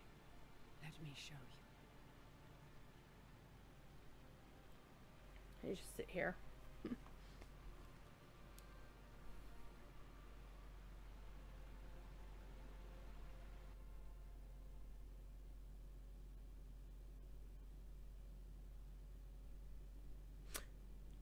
Castle of Carn Dûm in Angmar. I'm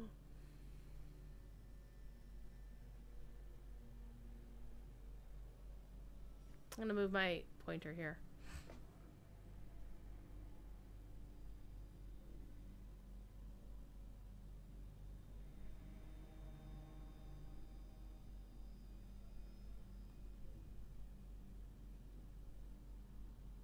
Look, there's Omdir behind him. How did he get up in Angmar? Or is that somebody else?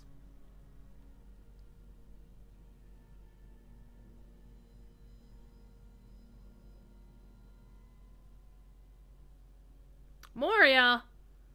The Bridge of Khazad-dûm! What?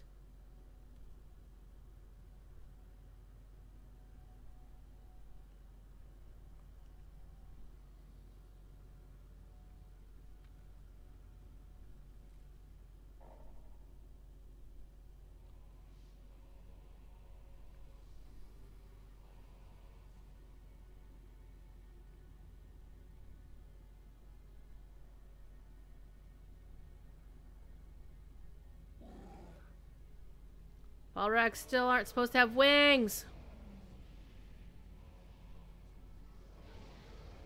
Yep, the only time in game that the bridge is in one piece. Well, no, that's not exactly true.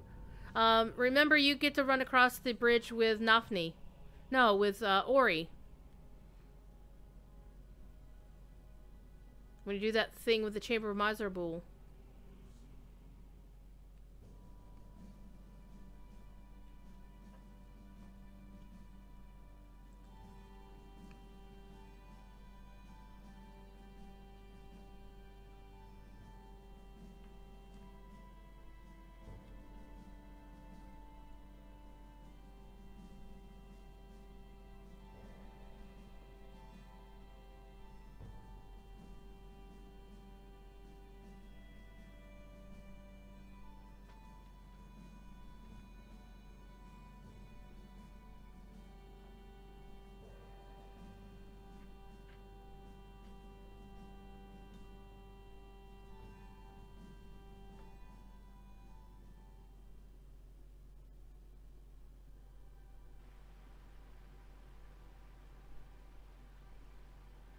You are near to wakefulness. The last tendrils of sleep will soon release you. You ask why I wanted to show you this? It is for one reason.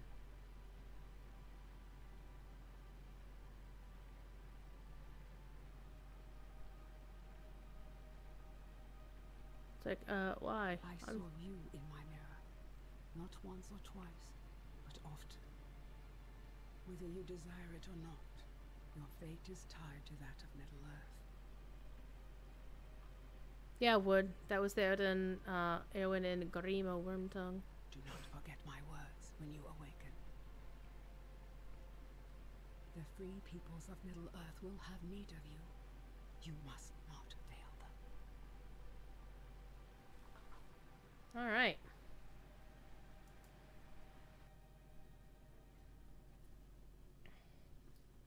We're all back here, and then we can turn in our quest. Let me re-invite our party.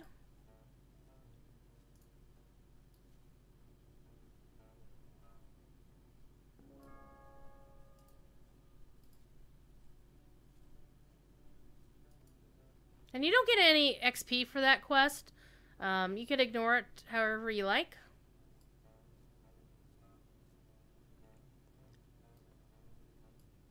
You're talking to your son about Wormtongue or the actor Brad Dourif?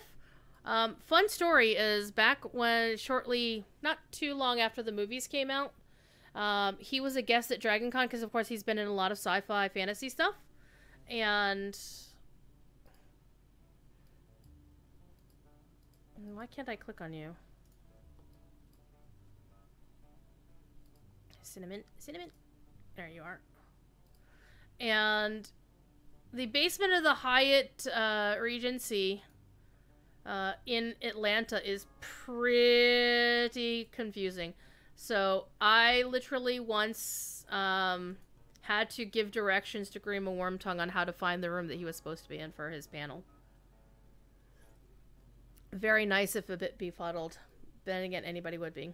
Okay, so we've done our little side quest, and that was basically a quest that Turbine, back in the day, put into the game to kind of lead players into, you know, the whole notion that you are a true hero. You're the epic hero. Who you may not be, you know, a member of the Fellowship, but you have a fate.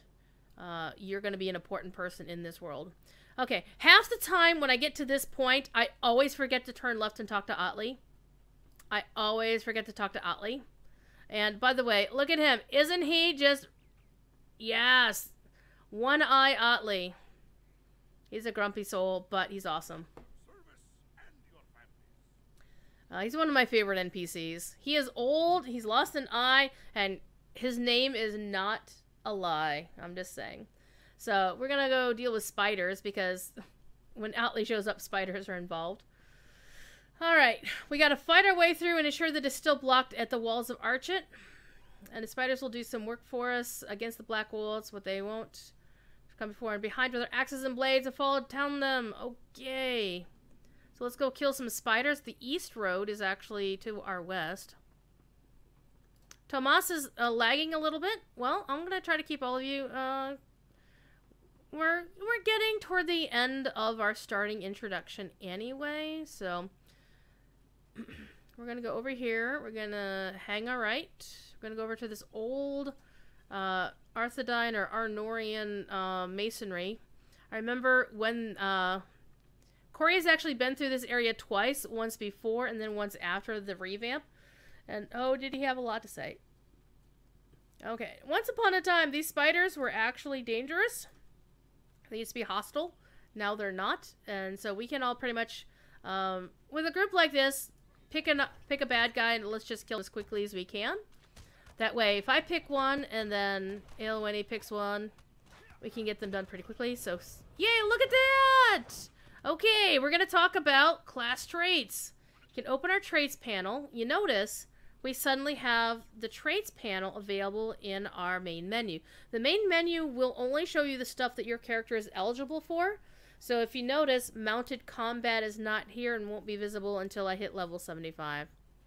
So our traits are now available. I can now, here's the outfit system that we were discussing, the cosmetic outfits. And so our traits panel means we can pick our specialization now at level 6. Are you guys going ahead and killing things? Are you? You are. I'm so proud of you. So you can pick which of the 3 traits you want for your main one. You can also pick one for your class, or for your second, for your off-spec. Now you notice, since I'm not on my regular account, all of these have the little icon on them, which means you have to buy them in the LotRO store if you're free to play. I believe also for premium. I could log into my premium account and find out, but I'm too lazy. Look it up on the wiki. It's going to be a common refrain, is something like that. Look it up on the wiki. But in the meantime, I'm going to pick the Quiet Knife. I just like... And one of the things you'll notice is these skills here are not over here. So if I pick the Quiet Knife as my spec, I can't use Lucky Strike or Hedge My Bet or Mischievous Glee or Disable.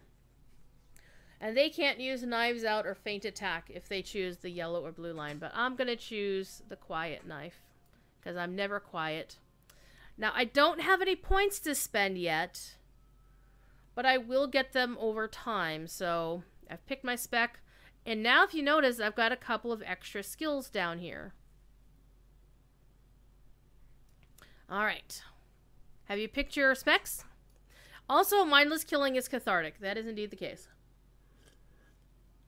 So, you all went and killed these bad guys. Well, they're not bad. They're just spiders. So we're going to go see if the wall is still intact because we killed the 4 spiders we needed.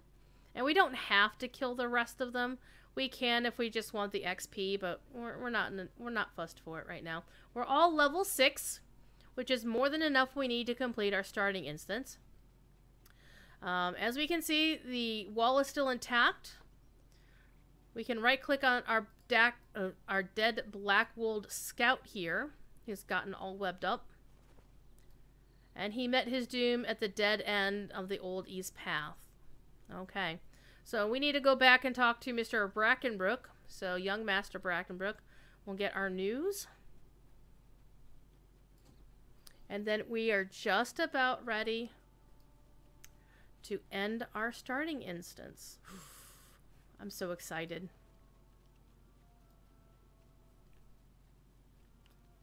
Now, one of the things that will happen is when you complete your starting instance and you get teleported to where you end up. Actually, I want to go this way. Again, we 3 hobbits of Orient are... Okay. No filking on the stream, Druidsfire. We will wind up in the Shire in Mickle Delving. Aelwynni, our erstwhile man guardian, will wind up in Archet. And he'll continue on there.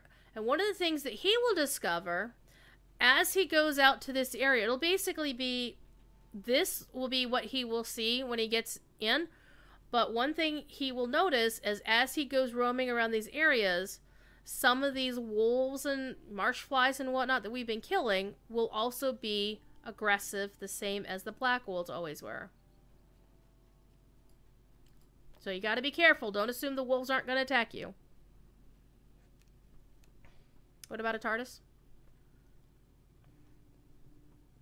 What's a TARDIS? I think this Hunter's Lodge is a TARDIS. It's pretty larger on the inside than it is on the outside. Okay. A slender hope. A dead end will surely work in So our we're going to favor. pick a die, any die. I'm going to go... Normally I have navy dies in the navy. I think I'll go with gray. We are gray. We stand between the candle and the star. Okay, so a dead end at the stockade works in our favor. I see everybody's picking different colored dies, so I'm going to pick something different so we all got different colored dies. Okay, he's going to go to arch it. And now he wants us to continue our quest. Okay. Now this is the end of the starting instance. So, we're going to accept this quest. And we get the tutorial. We have just received the final quest in the introduction. And it warns you, if you have any other quests underway that you want to do them now before you do this quest. And if you right-click and you choose the thing, it's going to give you the quest text here. And don't forget to check your quest log. If you're not sure, you can go back here and see what else you have. Okay?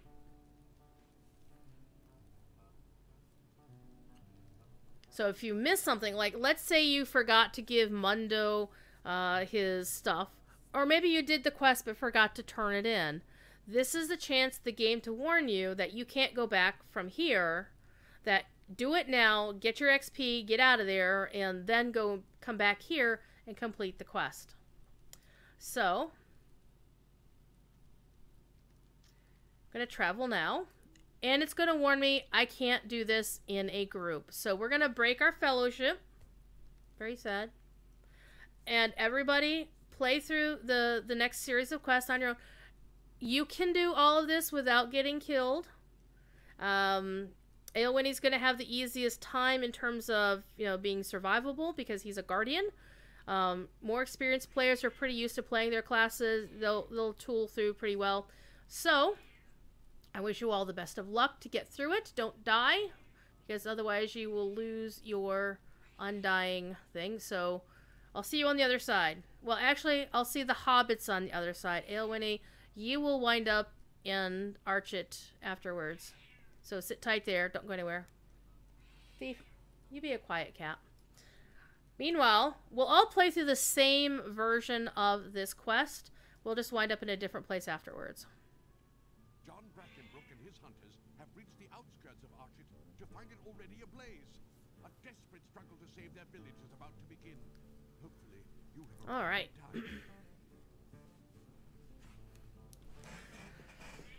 I don't think they'll ever change it back to fellowship because you don't really need to be in a fellowship to complete this. Wow.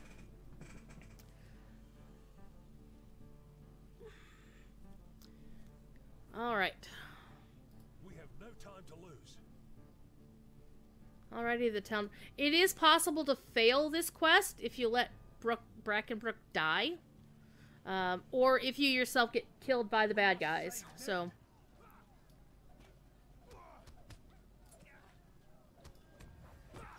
And as a burglar, you're supposed to be able to stealth. There's not a lot of option to stealth before, because a lot of burglar skills require, some of them require you to be stealth, but a lot of the bad guys aggro pretty quickly. Oh no, it's Ned Pruner. There's Ned's wife.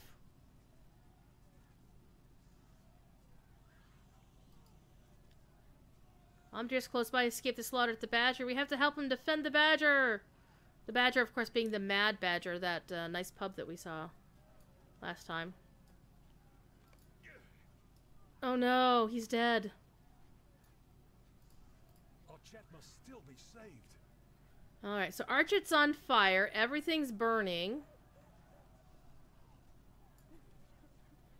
Alright. And a lot of times as you're doing these quests, you get to pause and kind of take stock, and let's say you need to quickly, you know, heal up real quick, or, you know, eat some food before you go into battle. And a place like this is a good place to pause. Let's say the doorbell rings or something. Okay.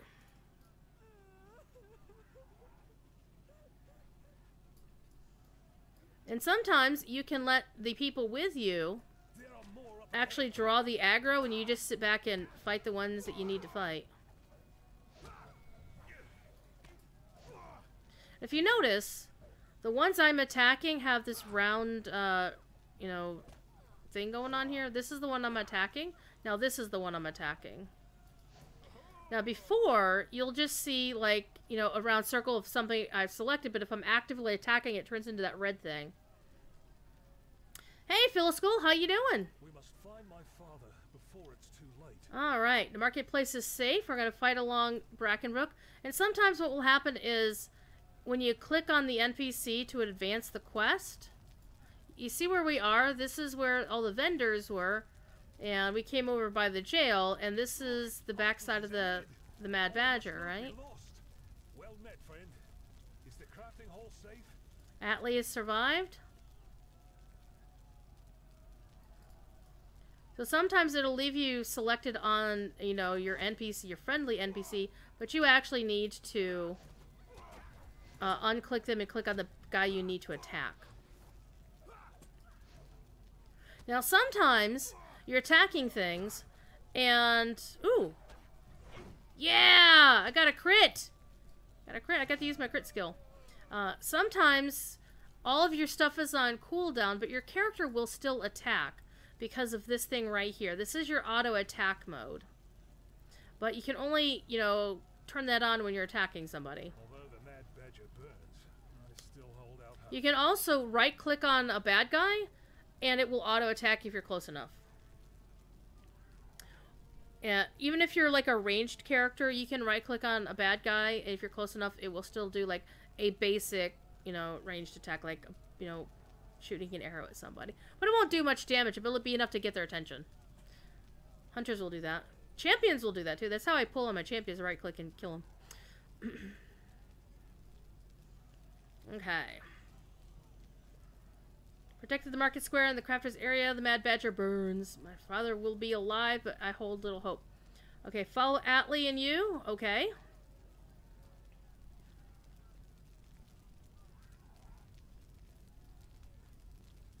Now we're here to protect the young hunter John Brackenbrook. Okay, it's the hobbits, I knew you would survive. his dad, and Omdir.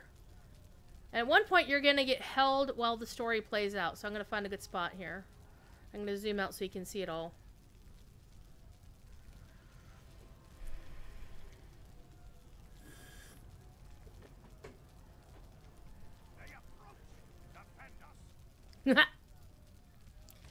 For those of you who play on the official LotRO channel or watch the official streamers like myself and the others, some of us have the official Twitch alerts set up. I don't, because I personally find them annoying. And that's one of the Twitch alerts they have set up, so that when somebody follows the channel, it automatically, it'll say that, or a randomly generated message is like, they approach, defend us! Now, one thing is, let's say there's a multiple group of bad guys you want to fight. No more time for games. We come for the ranger. Okay, now, if you notice, I'm actually pressing the buttons to try to move my character. Right? My character is she's not under a dread effect, but because the game requires it, she's holding while the drama is unfolding here. That happens once in a while where it's just for story effect, because otherwise I'd attack these Kargul. Now, Kargul is like Nazgul Light. They are completely game created. lesser variants of Nazgul. So they're not ring wraiths. They don't have rings of power or anything, at least not major ones. But they're basically intended to be like Nazgul light. And they've just, oh no! Captain Brackenbrook is down! Father, no! Calder Cobb, we gotta attack him. Now, you notice he's got the signature name on him. So he is tougher, but he's still a wuss compared to me. I'm a brave and bold burglar for now. So I've defeated Calder Cobb, but he brought some friends. And Otley and John Brackenbrook took care of him. Okay. So at this point, when I right-click on John, it's going to play a loud video because they need to adjust the volume of the loud videos in the game. The only streamer that I know that has managed the loud video thing is Sapience, the former community manager of LotRO. He runs his game through an equalizer because he cheats. Storblum! How you doing, Storblum? They're very loud. So what I'm going to try and do is I'm actually going to cheat. And I'm going to turn the game audio most of the way down. And hopefully you'll hear it. You'll hear the cat too. See? Alright, let's get you and the others safely to the Shire. So we're going to wind up in the Shire. Aelwine will wind up back here in Archet. He will wind up in an Archet that won't be on fire, but the buildings will look remarkably the same. So, he'll be in burned Archet. And it's been a long-standing joke amongst players of the game that it's been 13 years and Archet is still in a state of disrepair.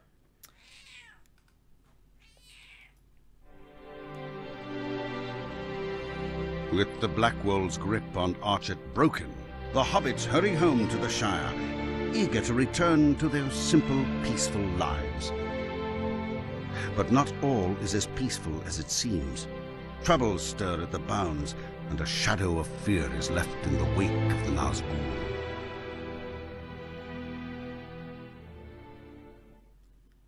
So hobbits get a different movie than anybody else does. Odsil's camp and Thornley's workplace. So Tomas wound up in regular Archet. And you can see the beginnings, you know, look how beautiful the Shire is. You've got hobbit holes built into the hills. And it's sunny out because it just happened to be daytime. It's afternoon in the Shire. So we are here. Tomas, our friend, is in burnt Archet.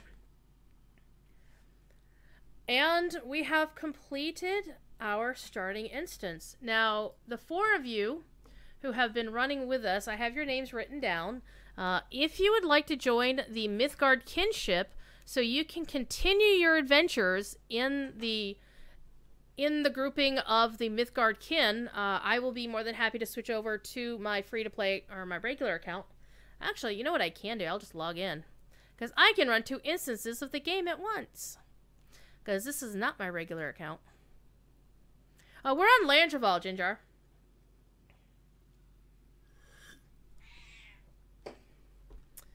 So, my game is going to lag here for a minute. Well, you're going to hear the other instance of the game as it's loading up. You'll hear it, but you won't see it. Because XSplit will hear it. But, I don't have the game. There we go. Swoosh.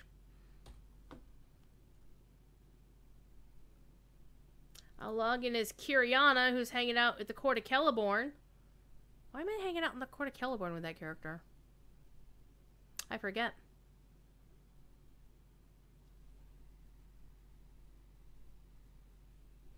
Okay. Before you can be invited to the kinship, let me go down here. You want to actually talk to Mundo and complete the intro. You need this novice ability. It's a characteristic. It's a passive ability.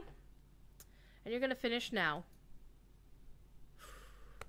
I've got my first milestone skill, which looks like this for everybody, until you then put it someplace else. I have just gotten new mail. Since this character is free to play, I can't just open the mail anywhere. I have to actually go to a mailbox, like a peon. Alright, so... Again, a milestone skill will let you basically go home. And I've earned my first points of reputation with the Men of Bree in this case. And as you increase reputation with the various factions, you can get stuff from them. So I have now become a novice, but I want to go check my mail. Here's a milestone. I can set my by default, the milestone for a hobbit is right here. But if I want to check the mail, there's a mailbox right here. And let me turn my game volume back up. There we go. Here's a mailbox. You right-click the mailbox. And mailboxes can be used to send letters and items to other players. That's also if you use the auction house to buy and sell stuff from other people. This is where you get the stuff, like you buy something off the auction house, this is where you get it. The game will also send you mail at various times for certain quests. So I'm going to attach that item. Some mail, if you detach an item that the game sends you, the mail auto-deletes itself, but if it's something a player sent you, you have to manually delete the mail, even if it's just items they sent. So, that concludes our starting adventures. So, let me, again, get logged into Kiriana. She is hanging out in... yeah, she's hanging out in the Allegiance Hall for elves. So, let me load this up. And I'm going to send you all a kinship invite. You can agree or disagree as you prefer.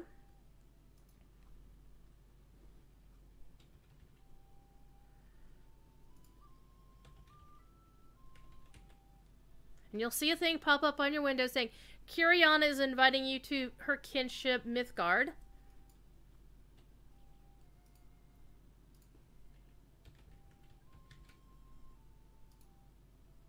And by default, you will be a recruit for a certain period of time.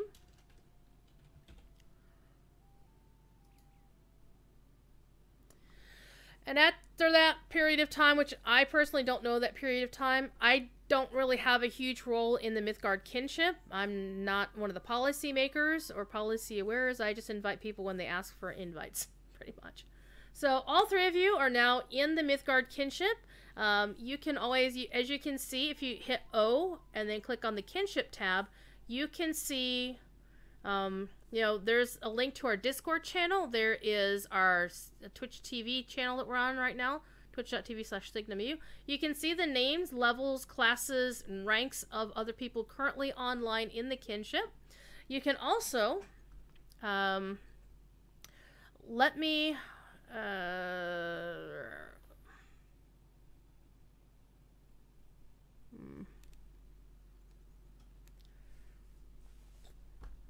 let me actually invite Saffronetta for just a second so you can see what I'm talking about. She's gonna leave the kin later this evening because I'm gonna recycle the character because I want to put her on my main account so she can join the LMB. Anyway, let's invite Saffronetta. And now you can see on Saffronetta's window the invitation from Kiriana. So I will accept it, mainly because I want you to see the kinship screen. And this is, you hit O for the social panel, and it gives you the tooltip about it. And one of the cool things is, because we, as a kin, have a kinship house, you now have a skill to go visit the kinship house. Now, our kinship house is in Thorin's Gate, in the Thorin's Hall homesteads. It's really nice, actually.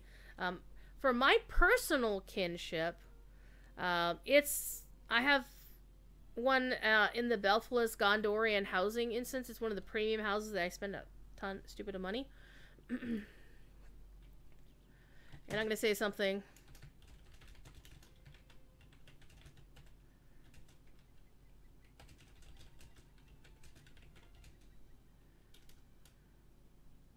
Alright. Whoops, I hit a button.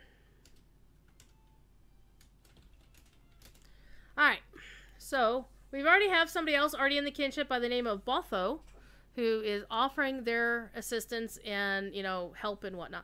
If you notice, our character names changed colors. The light cyan blue is your kinship. Like, if you run across somebody who's in the same kinship as you, their name will show up like this. Alright. So, you're all in the kin. And now everybody on the chat can see the kinship stuff. Hey, Sargareth, how you doing, my friend? Can I send Carry on a kin invite, please? You can help out at sometimes. Absolutely. I love the name, though. Carry on with a C is the name of...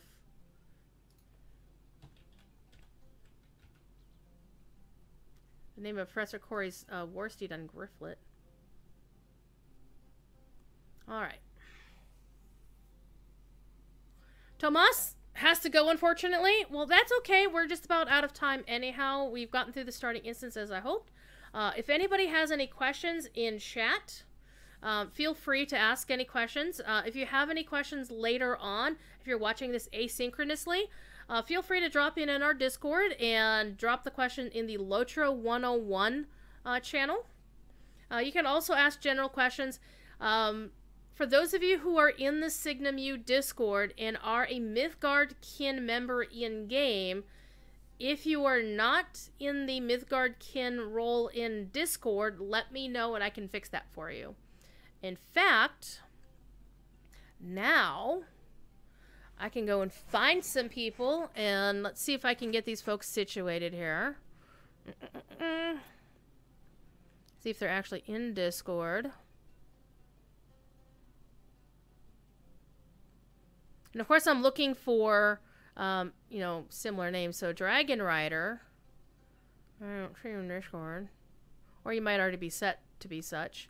Or if you want, if you're in our Discord, you can send me a private message. Or just leave a note in the LotRO 101 channel that, hey, I just joined, I'm such and such a person. And I'll get you situated. Let's see if I can find Jinjar at least. Because I know Jinjar uses the same name. Some people aren't logged in. But that's okay. You don't have to be logged into Discord right now. I will find you. And that way you can join us for shenanigans. There is a locked LotRO channel in the Discord. I'm actually going to rename it.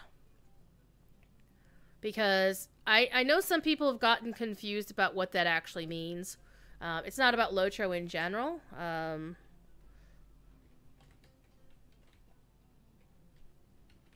going to call it the LotRO Mythgard Kinship.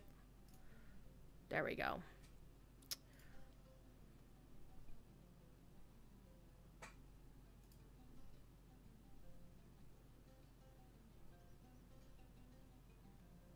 Snorblom sent me a whisper, so I need to find Snorblom. And so, if in Discord you are you have the right rolling down the hole, for the kinship, your name should be in yellow unless you have a higher rank that gives you a different color of name.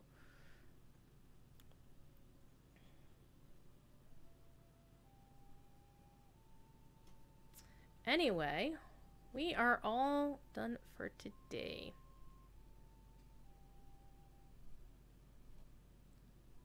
So there are other officers. One of the other things you can do, and I would highly recommend this if you want to, is... Oh! Okay, Starblum. You already have the role. So you should see a... LotRO Mythgard Kinship channel. I just renamed it to that. That way people know what that's for. Because a lot of people who were in the kinship who could see that channel didn't realize it was only for kinnies. I'm like, yeah, that doesn't work right. So anyway, let's go back to our kinship panel. I'm going to cover these characters up. And you can see the name of who all is here. Today we don't have enough people to generate additional pages. What normally happens is if there's more people on, then you can use these arrows to cycle between the list of names, because they only do them so many at a time. You can also make this a little bit bigger if you wanted to. You can leave yourself a note.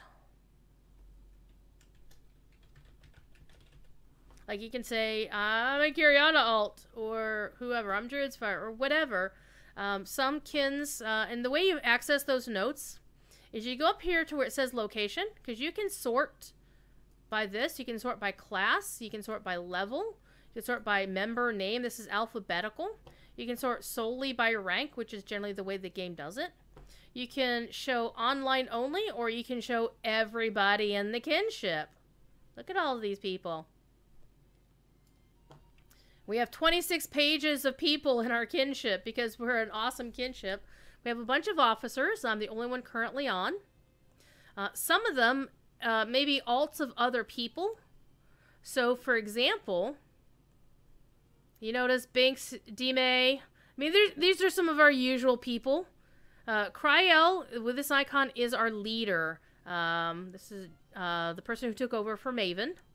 And Maven is in here somewhere. There's Fair Venom, who's an awesome person. I've met her. She was at Mythmoot last year, I do believe. Let's see who else we have. Here's our very own Wiggend, Professor Corey. It's actually really funny. There's Narnian, his Exploring Lord of the Rings character. Here's a Maven alt.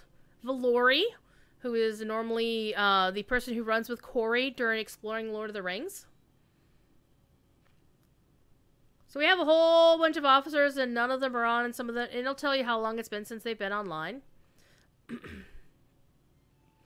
And then it goes by, you know, it goes from leader, officer, kinsman or kinswoman, and then eventually to the new folks, the recruits. Once you become a kinsman or a kinswoman, you can have access to certain additional things. It's really cool. So the other thing is to access the notes, you click on this location thing. And then it can change it to player note. So Kiriana says Druid Stealth Healer. This character is the alt of this other person. This is Jared. I don't know who Jared is. Book Specs apparently can't get the link to work. I don't know what link we're talking about. So that's pretty cool. Is the kinship on Signum U Discord? Yes. And it would be this Discord. I'll link it in chat. Discord. So if you're not in our Discord, you can click on that link and join our Discord. Anybody is welcome. Generally, this is a more scholarly sort of Discord than you may be used to amongst gamers. So there's not a lot of gaming talk per se. It's more, hey, I saw this link about Tolkien. I think people would be interested in it. We did run a tabletop adventure through the Discord, led by Richard Rowland. It's called Hall of Fire. Some of you may see some folks with orange names. That's the Hall of Fire crew. We haven't done a second session this past year, and I have heard no news about a new one, but we'll find out. Your name is still white in Discord. Jared is... Snorblob, I saw what you did there. So your name is still white, Dragon Rider. Let me see. Come on, Discord. Yes, Dragon Rider, there you are. Let me change your role. I'm going to give you the LotRO kin member role, and you may need to refresh, but you should now be yellow like everybody else in the kin. Alright. And my tummy is saying it's supper time, so I'm thinking I'm going to go do supper. However, we have been through the character creation process. We've gone through many of the systems of the game. I'm still not decided one way or the other if I want to have a LotRO 102 session where we do more of a deep dive in certain of these systems. I mean, kinships are pretty straightforward, but I don't know. I'm wondering if maybe glossed over some stuff that we might need to do some more stuff about. Do some more lectures. So I haven't decided, but at this point it feels like a natural jumping off point where you can continue your adventure in Middle-earth, and as you see, there are other people in the kinship who are more than happy to help. You can ask them questions, and generally you can ask them in our Discord. Folks are eager to help. Again, asking during Signum classes really doesn't help all that much. Like, if you go to the Girls of Middle-earth thing and you ask a newbie question, they're generally pretty helpful. They'll try to assist, but they may be in the middle of something. Professor Corey is focused on his lecture or whatever piece of architecture he's looking at. So he's not a good person to ask for help on learning how to play the game. Come ask me. Come ask anybody on the official LotRO channel. We'll go back to slides. I still have slide. Well, I don't have well, technically I do, but I don't, right? Helpful links. You can answer your questions on the LotRO forums. Your mileage may vary. People have opinions, sometimes very strong opinions, and sometimes they're not very polite. There's no sense of common respect that we have in the Signum universe. So you can ask, but you may not like the answer. You can always go to help.standingstonegames, especially if you encounter a game bug, or if you want to look at their help files. They're fairly generic. You can also ask anybody on twitch.tv/LotRO stream. Most of the streamers there encourage people to ask questions. And especially maybe you want to, your German might be your first language. You might want to ask one of our German speakers, because there are a few German speakers on our Twitch channel. We even have a lady named Stina, who is actually a really good resource for LotRO. She plays high-end characters, but she's a very nice lady from Norway. And Chromite is a frequent guest on her streams when she plays LotRO. So it's always a good spot to catch Chromite if you want to ask him some questions. But he's generally more advanced if you know how to play, but you want to really get into the whole min-maxing or theory crafting thing. So he's really good for that. But again, I'm not volunteering these people. I'm just saying these are folks you might want to, watch their stuff and see if maybe they will be helpful. But anybody generally in the LotRO stream Twitch chat, if you ask them a nice question or a newbie question, they won't turn you away. They won't treat you like, oh my god, you're such a noob. Learn how to play. Get good, man. We don't tolerate that sort of shenanigans. I mean, there's a little bit of teasing your friends. Like, I do like to tease Cordovan a bit, the community manager.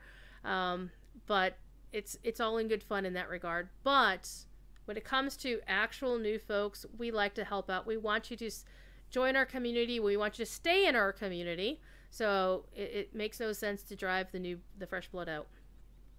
You can also, I highly recommend going to Fibro Jedi site, the category of his LotRO beginner's guides, because there will be a lot of good guides for, let's say you want to learn how to do crafting, or you want to learn how to do festivals. Fibro Jedi is an amazing resource for any new player, and he's a really awesome dude in the UK. If you want to do some self-learning on your own, you want to read a lot, LotRO-wiki.com is be your best friend. I frequently will check the wiki on certain quests because I forget where to find stuff, or I want to complete a deed and I just don't want to go wander around the landscape. I want to actually hurry up and get done so I can move on to the next thing. Jinjar knows fishing. Big Ed Mustafa knows fishing. He knows task management, task items. He knows inventory management. Inventory management is a running gag for LotRO streamers and LotRO players because we have so much stuff. We're hoarders. We're totally hoarders. Sagareth knows WASD. Good job. Somebody knows everything. Somebody knows something. So we have an awesome community, and it's not hyperbole at all to say that LotRO does have one of the best gaming communities out there, and that's mainly because of how Standing Stone wants us to be, and the fact that the official stream channel, we kind of made a choice to discourage gamer behavior and encourage a community standpoint. So the community really is an unofficial, unpaid, volunteer marketing division of the LotRO marketing party. Even though LotRO has awesome marketing people in Tolero, aka Amanda Grow, and Johnny Liu, aka SSG Red Panda. There's a couple other people, but they're the ones who interact with us the most, and they're awesome, awesome people. I love to bring them cannoli every year when they let me come visit the office. So if you have any final questions, throw them in chat. I'll be around for a couple more minutes, but it's supper time here in my part of the world, so I gotta go eat some food. Or actually, I'm gonna throw it in the Instant Pot and then whatever. Otherwise, drop them in the LotRO 101 Discord channel in the Signum University Discord, or hit me up. You can send me a whisper on Discord or a whisper in Twitch, though I recommend Discord as slightly more reliable. I generally don't log in my Mythgard alts a lot, but if you are watching this asynchronously later and want an alt to be invited to either the Landroval or Honor server version of the kinship, just drop me a note in Discord and I'll log in if I'm not in the middle of 5 million things and get you fixed up. No biggie. So thank you all for being here. Thank you for being here week after week or watching asynchronously later on. As always, I will get this video uploaded to my personal YouTube channel later, but here in short order, I will have it locked in here on the Signamu Twitch channel permanently until somebody else decides to delete it, which won't happen. But yes, what's the first thing you should save LotRO points for? Only if you already had the point for Journeyman Riding because it's on sale this week. Otherwise, I'd wait for the next sale for that. But currency cap is one thing on a free-to-play account. The second thing is the premium wallet. Those two are the really important things. Wallet first, gold cap second, because as a free-to-play account, you can only have so much gold. So, welcome to our party. And we are glad to have you, and I hope to see you around in-game.